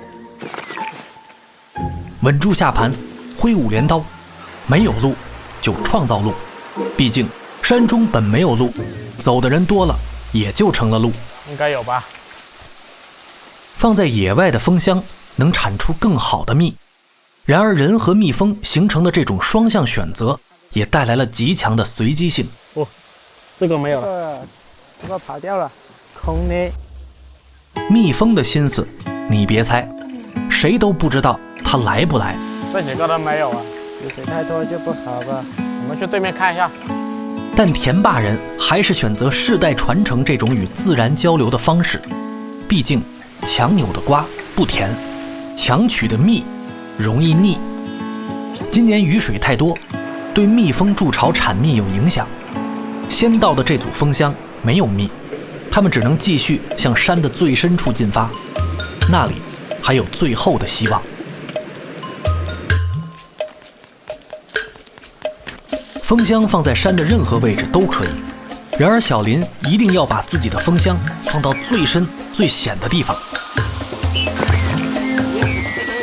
他认为那样的地方才会产出最甜的蜜。小林的执念加上蜜蜂的韧性，真为他们今天的任务捏了把汗。这个又没有了，没有。这2个应该也是没有蜜的。3人来到小林自己的蜂箱前，不用撬开蜂箱，四周飞舞的蜜蜂就已经说明了一切。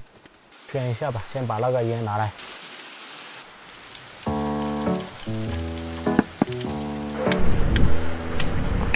小林之前在外打工，蜂箱都由叔叔照顾，如何驱赶蜜蜂，还完全是个小白。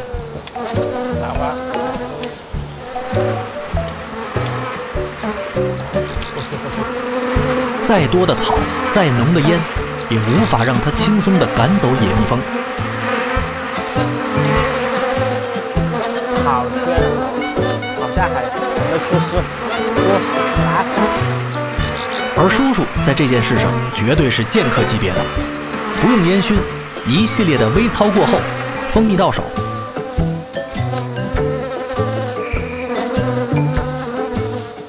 吃不了，再兜着走。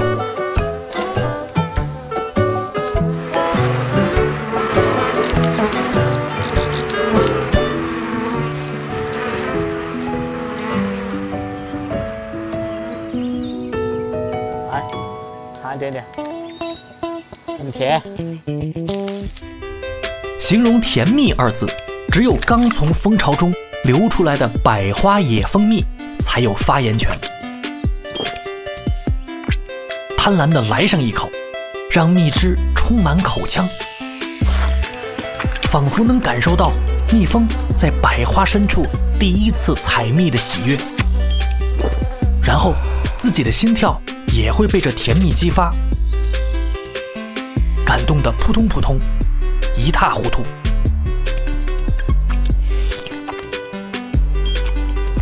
这应该就是 sugar rush， 直接翻译过来是蔗糖兴奋。这么快乐的感觉，要有节制。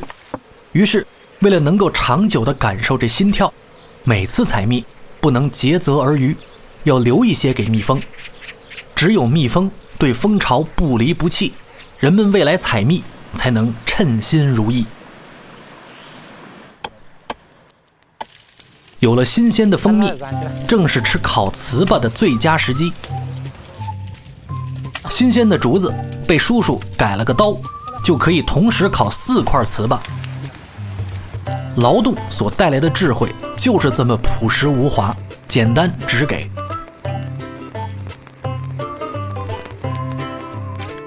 当糍粑被烤到10分想离开叉子的时候，就是大快朵颐的时候了。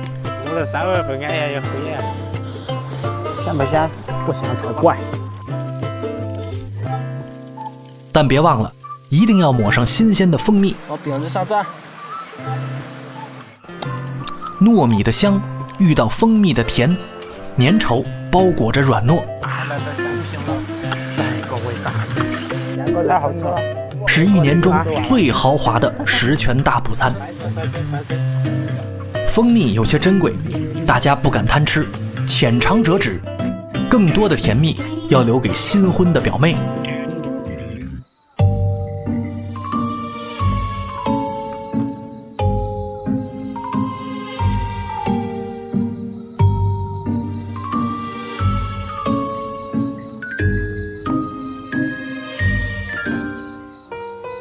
野蜂蜜十分纯净，无需过多处理。捣碎蜂巢，一遍遍过滤，只为了不浪费每一滴蜜。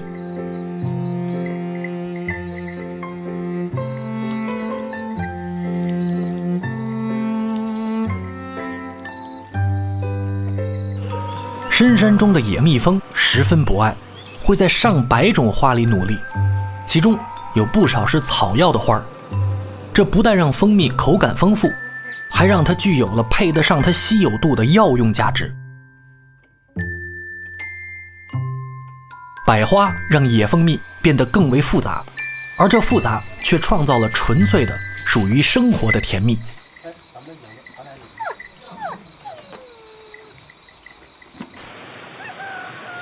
一早，小林送来了新鲜的蜂蜜，嫂子早已做好了准备。蜂蜜扣肉的制作正式开始。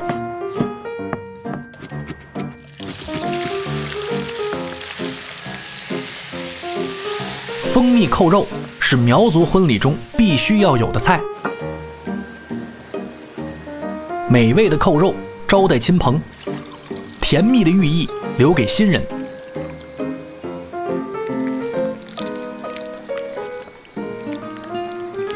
野蜂蜜起到了美颜的作用，抹上它的肉皮，过油一炸，变得透亮焦红。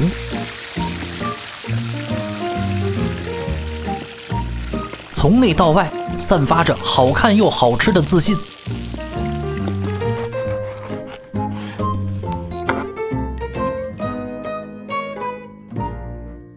油腻的五花肉经过煮、炸、蒸3次历练后，彻底改头换面，变得清新可人。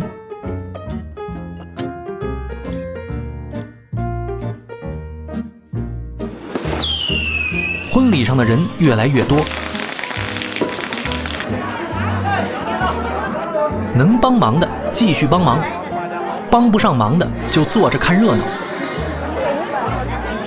正所谓有力出力，出不了力的就捧个人场，这就是人气，重在参与。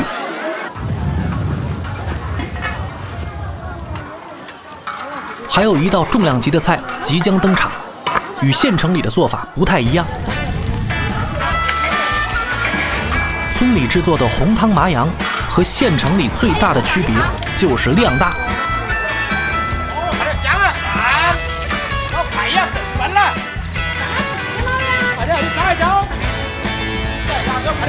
这里的关键就是肉更鲜，量更大，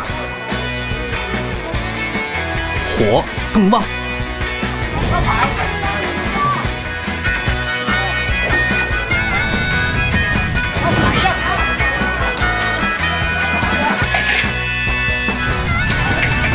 村里的族长来亲自掌勺，挥舞大铲勺时的威严与气势，更是让人相信，这100斤的红汤麻羊一定会好吃到炸裂。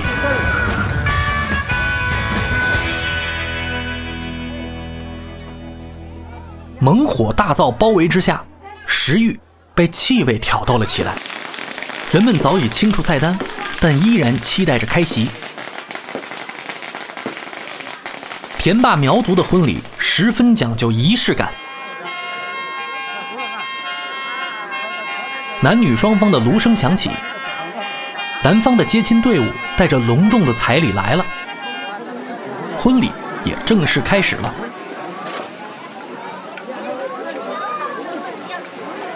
热烈的场面让年轻的新郎有点懵，新娘就在楼上，但这台阶似乎并不好爬。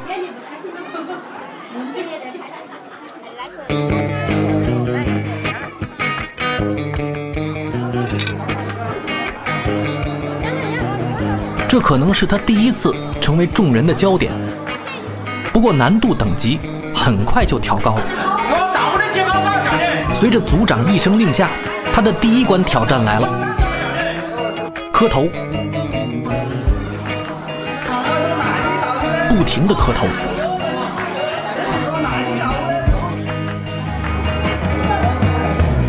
给先祖磕一个，给男长辈磕一个，给女长辈磕一个。从开始的认真对待，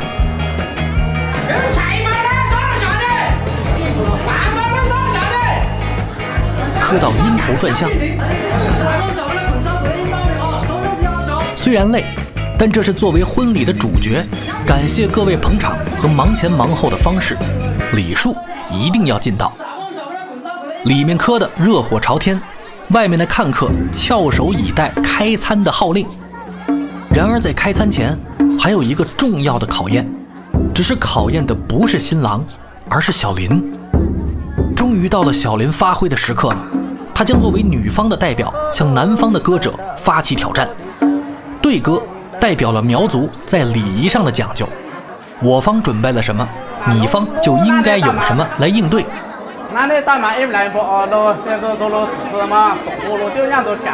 对歌是一个冗长的环节，双方脑子里都要有一本传统婚俗的百科全书，才能对答如流。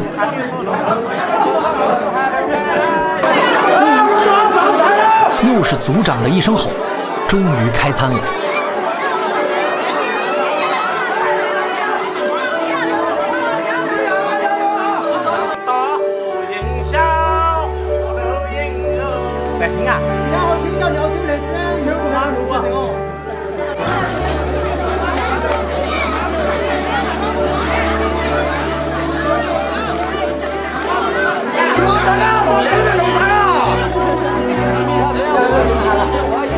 传统流水席的好处就是，你可以早早的来，早早的吃完以后，就可以和后来的人拉家常、劝劝酒了。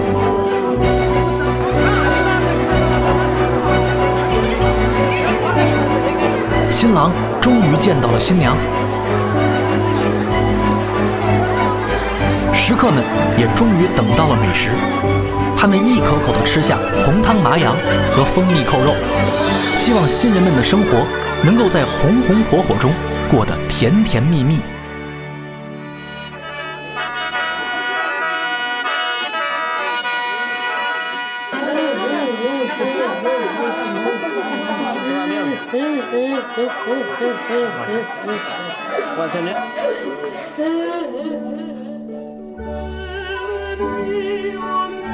表妹在长辈的带领下，一一告别家中的每一个细节。哭嫁不光是传统的形式，这幸福的泪水中，还有对家人的不舍和新生活的向往。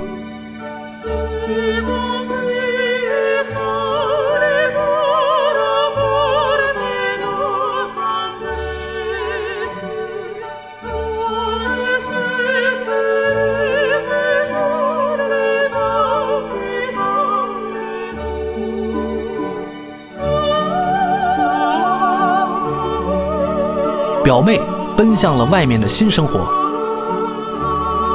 而小林选择拥抱自己的家乡。他认为，家乡需要自己的能量，他也能给家乡赋予自己更多的能量。村中的老歌者被小林视为榜样，和老人学歌是他最开心的时刻。多说里大唱多多，嘎罗里大老后是说老好长哪咋兄里当做了老后是荣哟。多慢慢的学啊。兄弟早喊暖。阿里唱多嘎罗里大多了老人生色。阿里高人里大可有浪色啊。高早嘎早梦哦空的嘎当做不当嘛。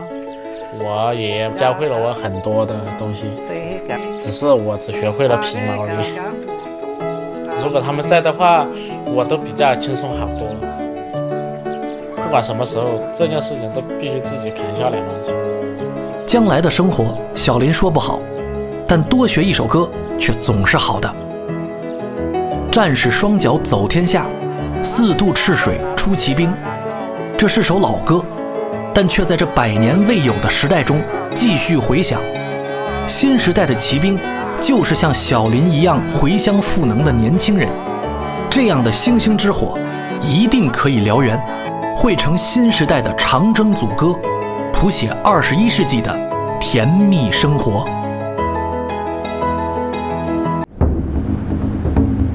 蓝田位于西安的最东边，背靠秦岭，这里有的不只是美丽的景色，更因蓝田人喜欢吃、会吃、好吃而出名。这里有数不完的独特风味小吃，饸饹、泡油糕、葱花饼、高转蒸馍，千年的劳动智慧，仿佛都浓缩在了这一盘盘的美好中。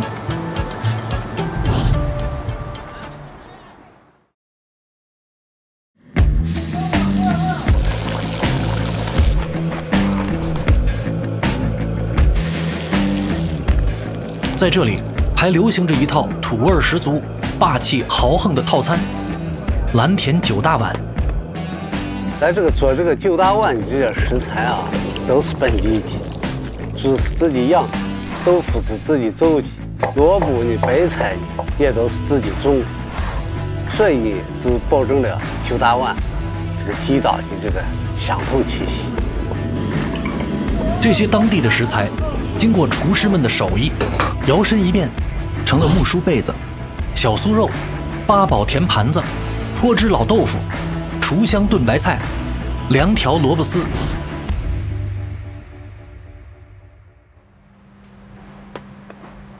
王建立从小学厨，如今靠祖传的9大碗宴席打出了一片天地。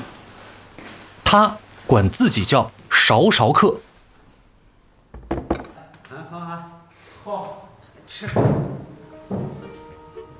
我小的时候爱走亲戚，亲戚家这有个啥事情，谁家要过世，哎，我就要叫俺妈妈把我引上去做席，那就是想吃那个席上那些菜，那个凉条萝卜丝儿，那个红豆米饭，啊，那口肉。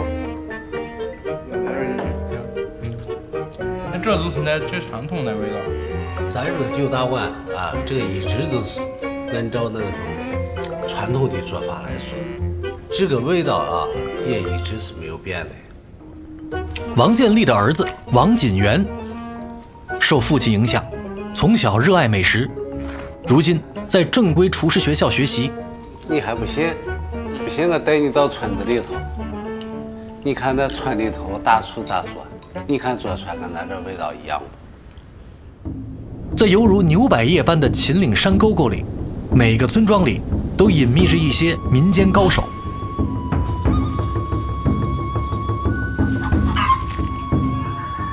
平日他们从事各个行当，隐藏着身份。到了风云际会之日，他们就会亮出统一的武器，用绝技征服每一个人。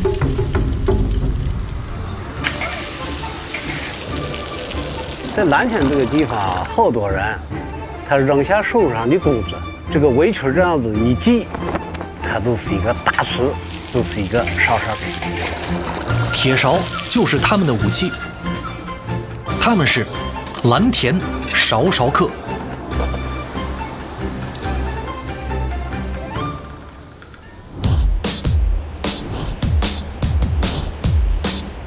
一名好的厨师想知道什么是正宗的香味，什么叫勺勺客，就必须去到那些山沟沟里，在那里看，在那里吃。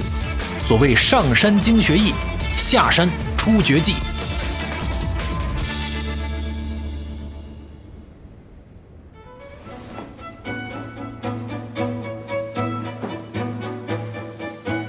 王坤旺开了一家很大的民宿，但他却常常无暇顾及自家生意，只因他几十年来专攻扣肉绝技，早已在村中封神。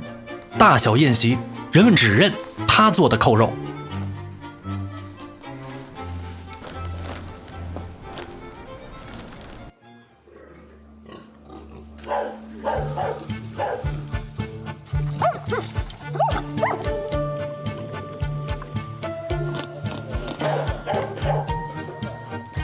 扣肉的秘诀在于挑选合适的食材，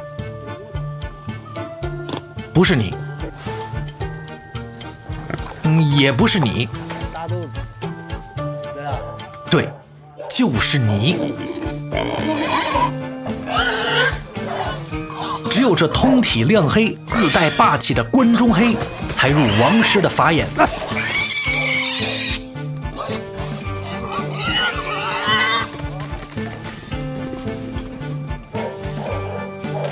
哎，这好，我给咱想敬个，哎，你比我这大。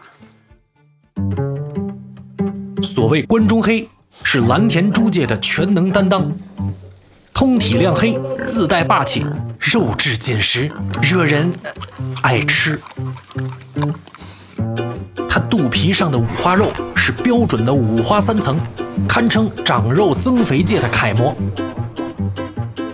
这个咱把菜加工出来，就跟我都不一样。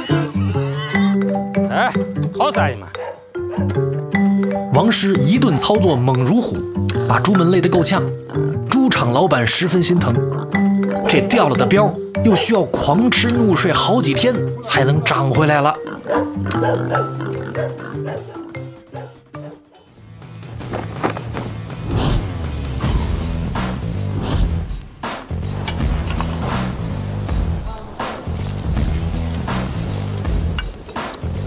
这肉要煮到什么样啊？煮多长时间就好了？煮到7成熟煮。7成熟都可以，就是里头还有点红。啊，基本就去这个血水去掉。来看一下，可以了。这现在就是可以了啊。现在就是7成熟。让我扎一下。扎一下。哎，一下就扎透了。一下就透了。现在捞出来，就趁这个热劲儿，抹蜂蜜，要均匀的。王师的绝技，用语言只能说个大概。这学厨就像演员的演技，不是读书读出来的，而是被高手带出来的。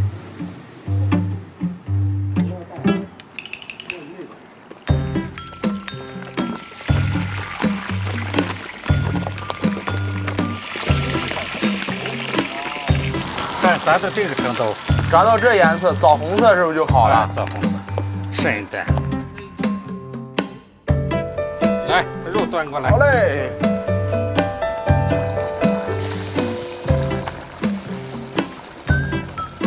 吃饺子讲究原汤化原食，炸过的猪肉也要用原汤再煮上一遍，这是王师的讲究。原汤化原食，这里的化不是消化，而是补充的意思。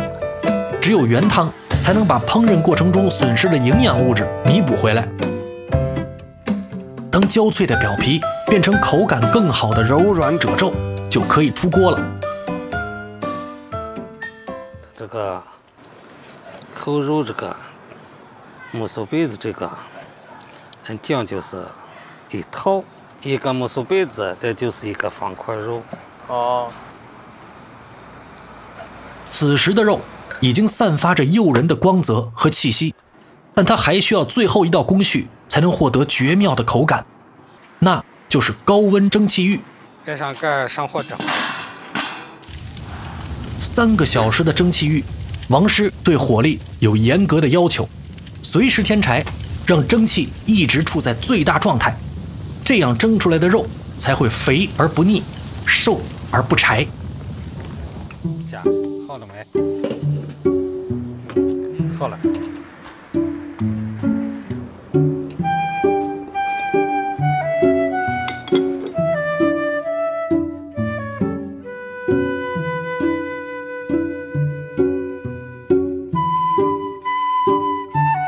肉香会在一瞬间化开，充斥口腔。五花3层的肉质带来丰富的口感，让人能够细细品味。吃出了肉的香味儿。没错。这都是最传统的办法。少一道工序都不行，一个环节做不好就失败了。就是讲究哈。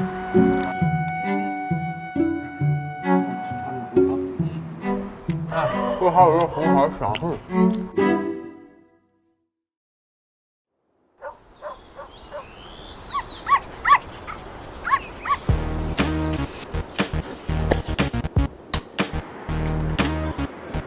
好，咱这边来一件。对，咱自然一点，好，好，好，两人再靠近一点，靠近一点啊。王生海的正职是一名摄影师，他以前在村上经营一家照相馆，如今依然在用笨重的老相机拍照，是老传统的硬核级捍卫者。身子头朝这边倒一下，哎，你别动，你别动，好，咱这边来一下，好，注意笑一笑，笑一笑，哎，好。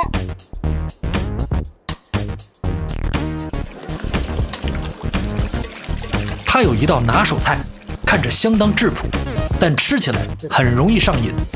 这道菜几乎是每家餐桌上的必备菜品，那就是让人哭笑不得的2条萝卜丝。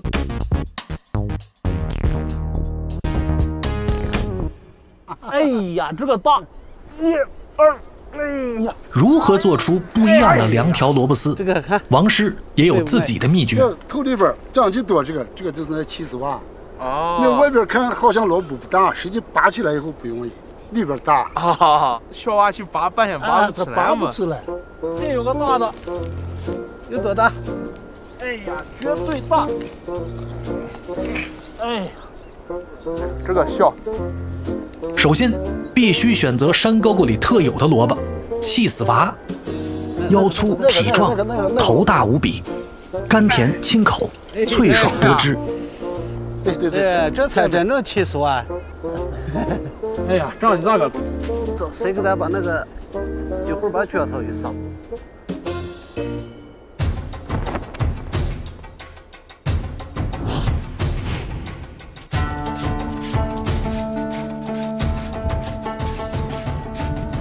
手工擦丝的诀窍在于使力的均匀，这样才能保证擦丝不断。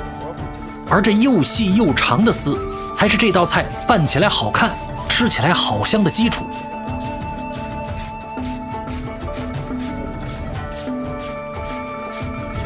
你看你也擦多厉害！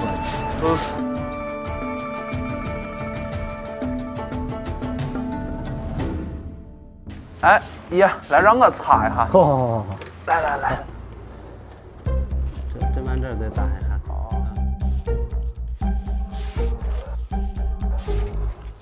对，带个坡豆擦都不会擦到手上，一个手把这个擦。有些东西一看就会，一做就废。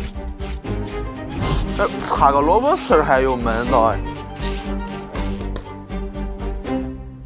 行，你去啊。好，对。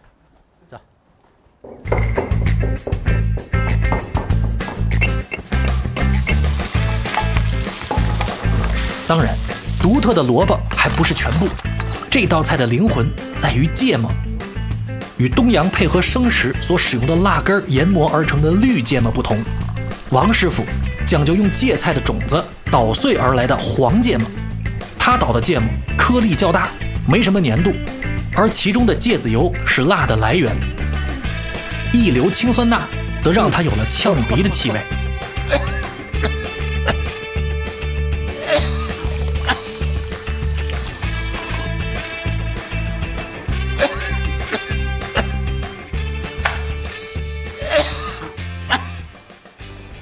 倒到盘里。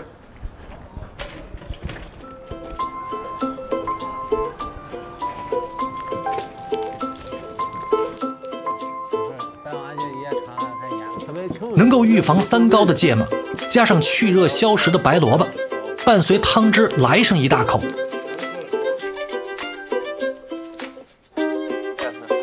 萝卜的爽脆和芥末的呛辣全部迸发出来，瞬间上头，全身通透，眼泪直流。这酸爽是一口入魂的那种，根本停不下来。吃哈。等一下。想吃虾。此时与酸爽并行的是秋高气爽，正是蓝田办婚礼的旺季。传统这个过世啊，就是咱老百姓的一个大party。不管你一天挣多少钱，你都得把手上的工作放下来，回来帮这个忙。此地婚礼，全村人都来帮忙。少少客们也一定会现身，这就是他们风云际会之日。一个传统的婚礼各有分工：预处理组、热能管理组、碳水提供组、核心生产组，忙中有序，各显身手。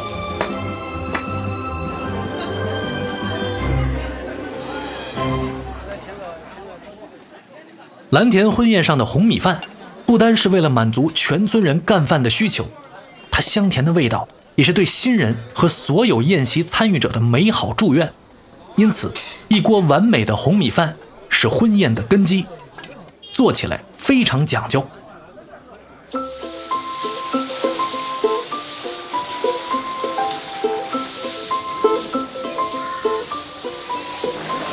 米一定要提前泡一整夜，让它缓慢地吸饱水分。要操作1人多高的层叠笼屉，需要大量时间，所以天不亮，人们就开始造饭了。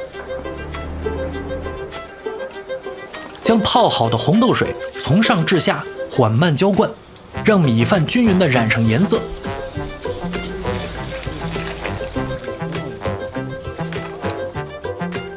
系上一根寓意美好的红绳，抹上浆糊，则能锁住蒸汽，更好地控制水米比例。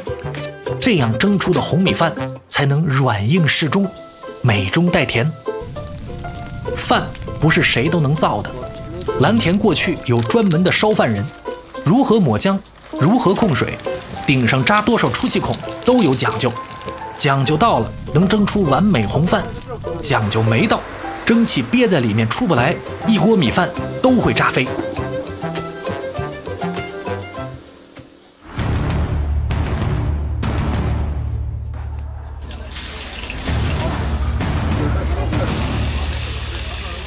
一场婚宴最重要的是掌勺人，这就是灶台上的 C 位。今天这婚礼上的 C 位由张师傅担当。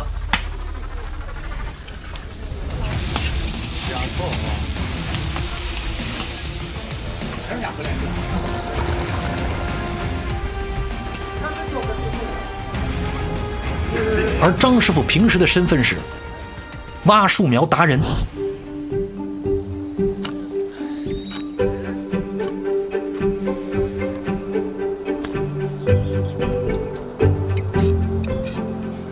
蓝田白皮松行销全国，张建华凭借有力而灵巧的双手，为全国人民打包了无数的绿色。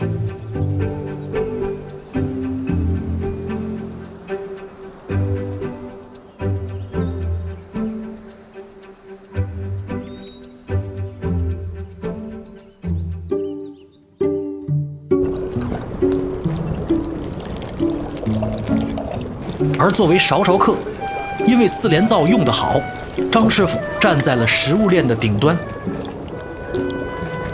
4连灶是蓝田人乡野智慧的体现，一堆柴火便可为4口大锅加热，每口锅温度不同，用处也不同。离火最近的用来炒菜，其他的可以熬菜保温，高效的同时也对掌勺人的技艺有很高的要求。张师看似人狠话不多，实际上他的大脑一直在高速运转。一把炒勺要对付4口大锅，一心4用，方可兼顾大局。再加上平时在乡野里种树苗、挖树苗、抬树苗、打包树苗所练就的强健的体格，这就是质量的保证。这也是劳动带给劳动者独有的优势。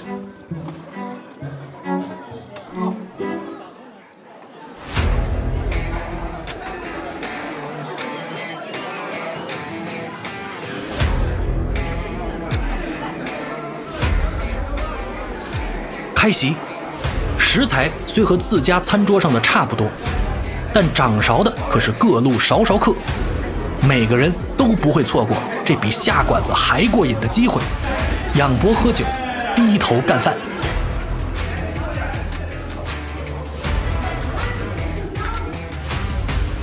勺勺客们悉数登场，然而还差一位重要人物，此时他正在完成自己在席上的另一个任务。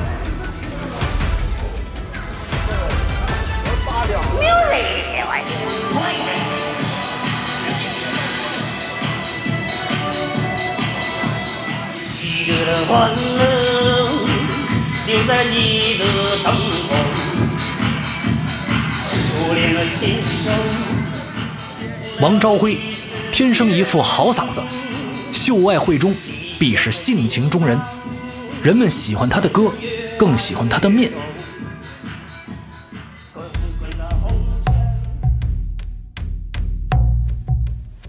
关中800里秦川盛产小麦，吃面，蓝田人自有讲究，而王朝辉做的面，在讲究之上还有着独特之处。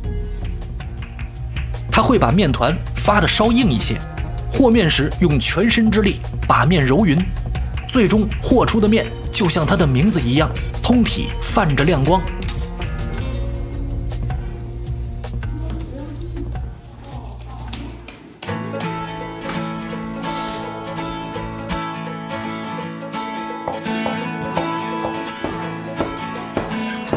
对于面条的处理，王朝辉讲究薄、劲、光，这样的面条才能给入口的汤汁留下更多空间，但同时又筋道有嚼劲儿。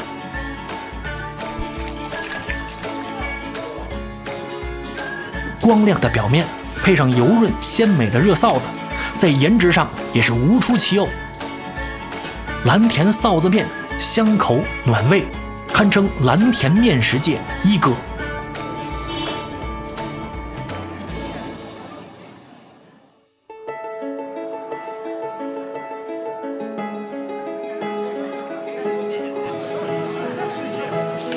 蓝田的婚礼带有北方传统婚礼的强烈基因，没有那么多繁文缛节，以干饭为主，吃得好，吃得全，吃得容光焕发，笑意盎然。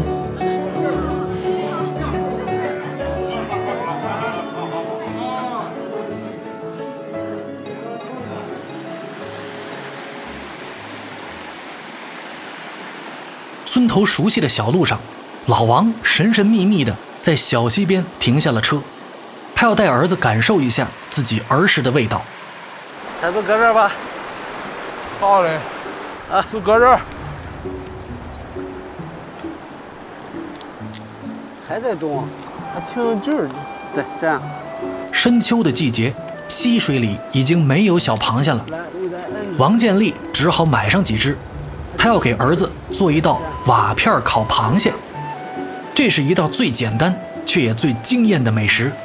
把活螃蟹直接放到柴火烧热的瓦片上，柴火的气息再加上瓦片独特造型带来的均匀受热，很快就让螃蟹们没有了痛苦，变成了美味。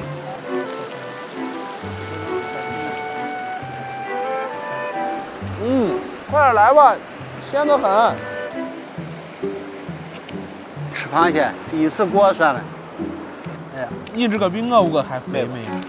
所以我就说，你以后在这个工作学习当中啊，要自己两点，一个就是对食材要求严格一点，然后呢，在调料上头做减法。人吃饭都吃出食材本身的味道。大不治。老王总教育儿子，厨师中的高手大多以还原食材本来的味道为操作准绳，不能让调料喧宾夺主。厨师应该是发现美好的味道，然后提炼呈现出来，只是不断的叠加各种味道，听上去像化学家了。毕竟化学元素周期表不是菜谱，人也不是工实验的小白鼠。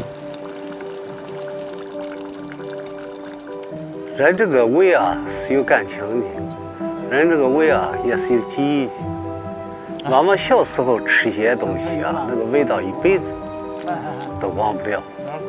咱也见了很多东西，也吃了好多东西，但是我都觉得小时候这个味道，尤其是家乡这个味道，这才是最好的味道。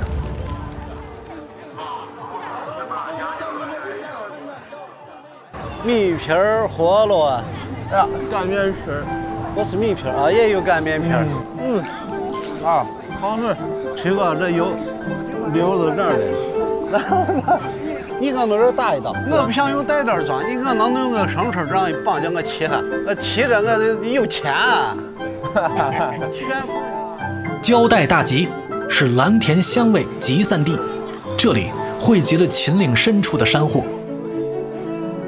当然也少不了民间美食高手。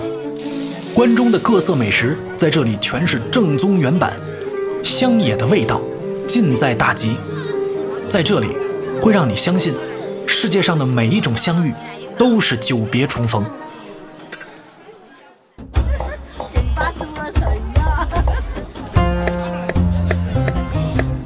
这个牛肉摊儿在胶带大集的这个路口经营了30年。哎呀，嫂子生意好！来来来。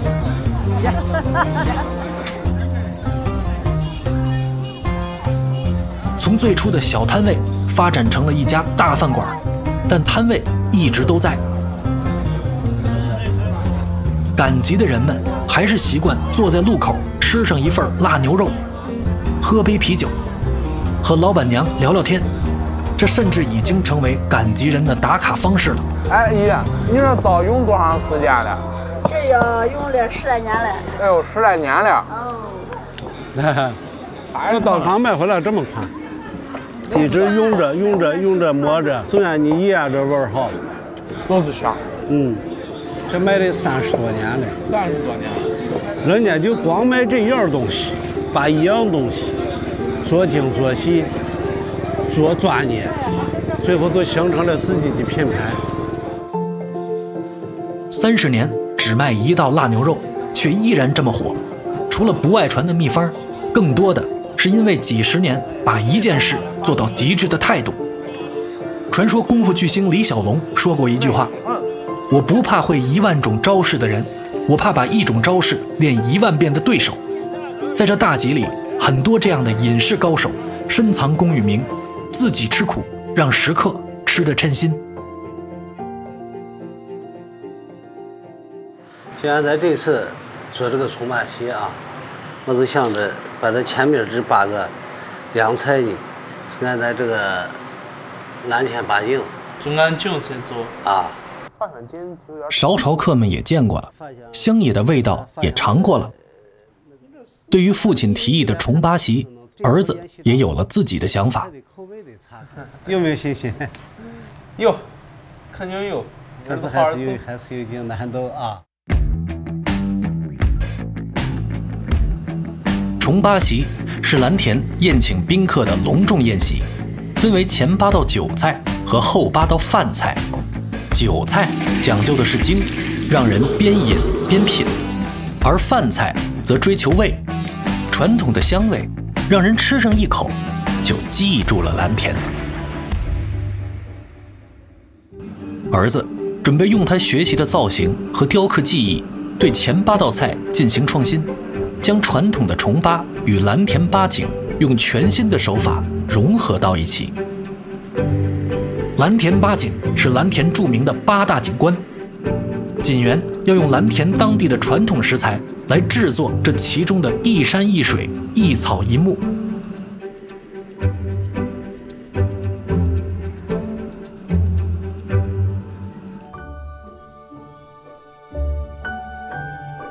就挺喜欢，就是做菜的时候创新哈，像是在中国最近近几年很流行意境菜。西餐里头比较上档次的摆盘儿，还有盘饰这几门技师都想用上，将俺蓝田最好的这一面呈现给大家。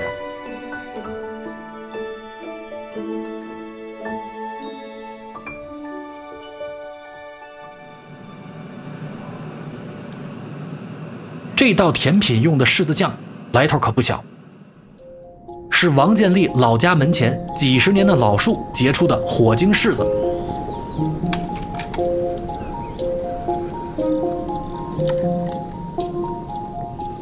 个头不大，但就是那一点点果酱却奇甜无比。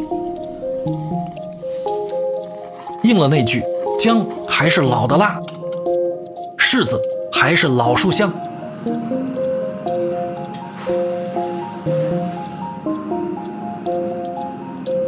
父子俩创造出的这棵荔枝树也颇有讲究。这一颗颗的荔枝其实是用山药与榴莲做的，结合了南北2种很有性格的食材，不但甜蜜，还非常的滋补。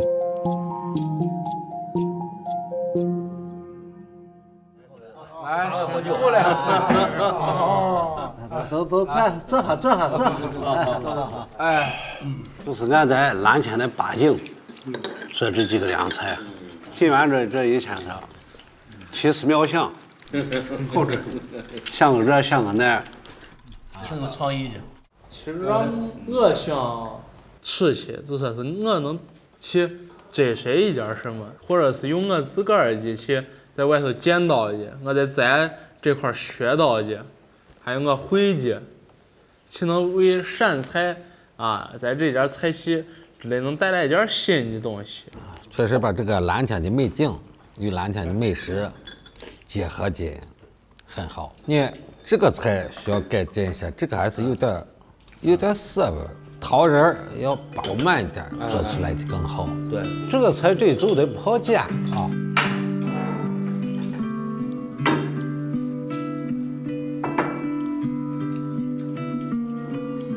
韶韶客们对创新菜很感兴趣，但让他们吃着更顺口的还是后8道传统菜。外头人啊，习惯把这个蓝天出世叫蓝天学学开。我最早听这个话啊，我还不爱听，我觉得这好像是一个贬义词。稍稍开叫开嘛，外乡人，人们可能在心眼里头还瞧不起这个行业。干这个行当，如果说你就把这个当一个这个糊口的这个事去干的话，你再干你也是一个厨子。但是你通过你的努力，你要多学多做，你才会变成一个厨师。就说是你不管是走到哪里，你身上都有一个标签，你就是蓝天烧烧开。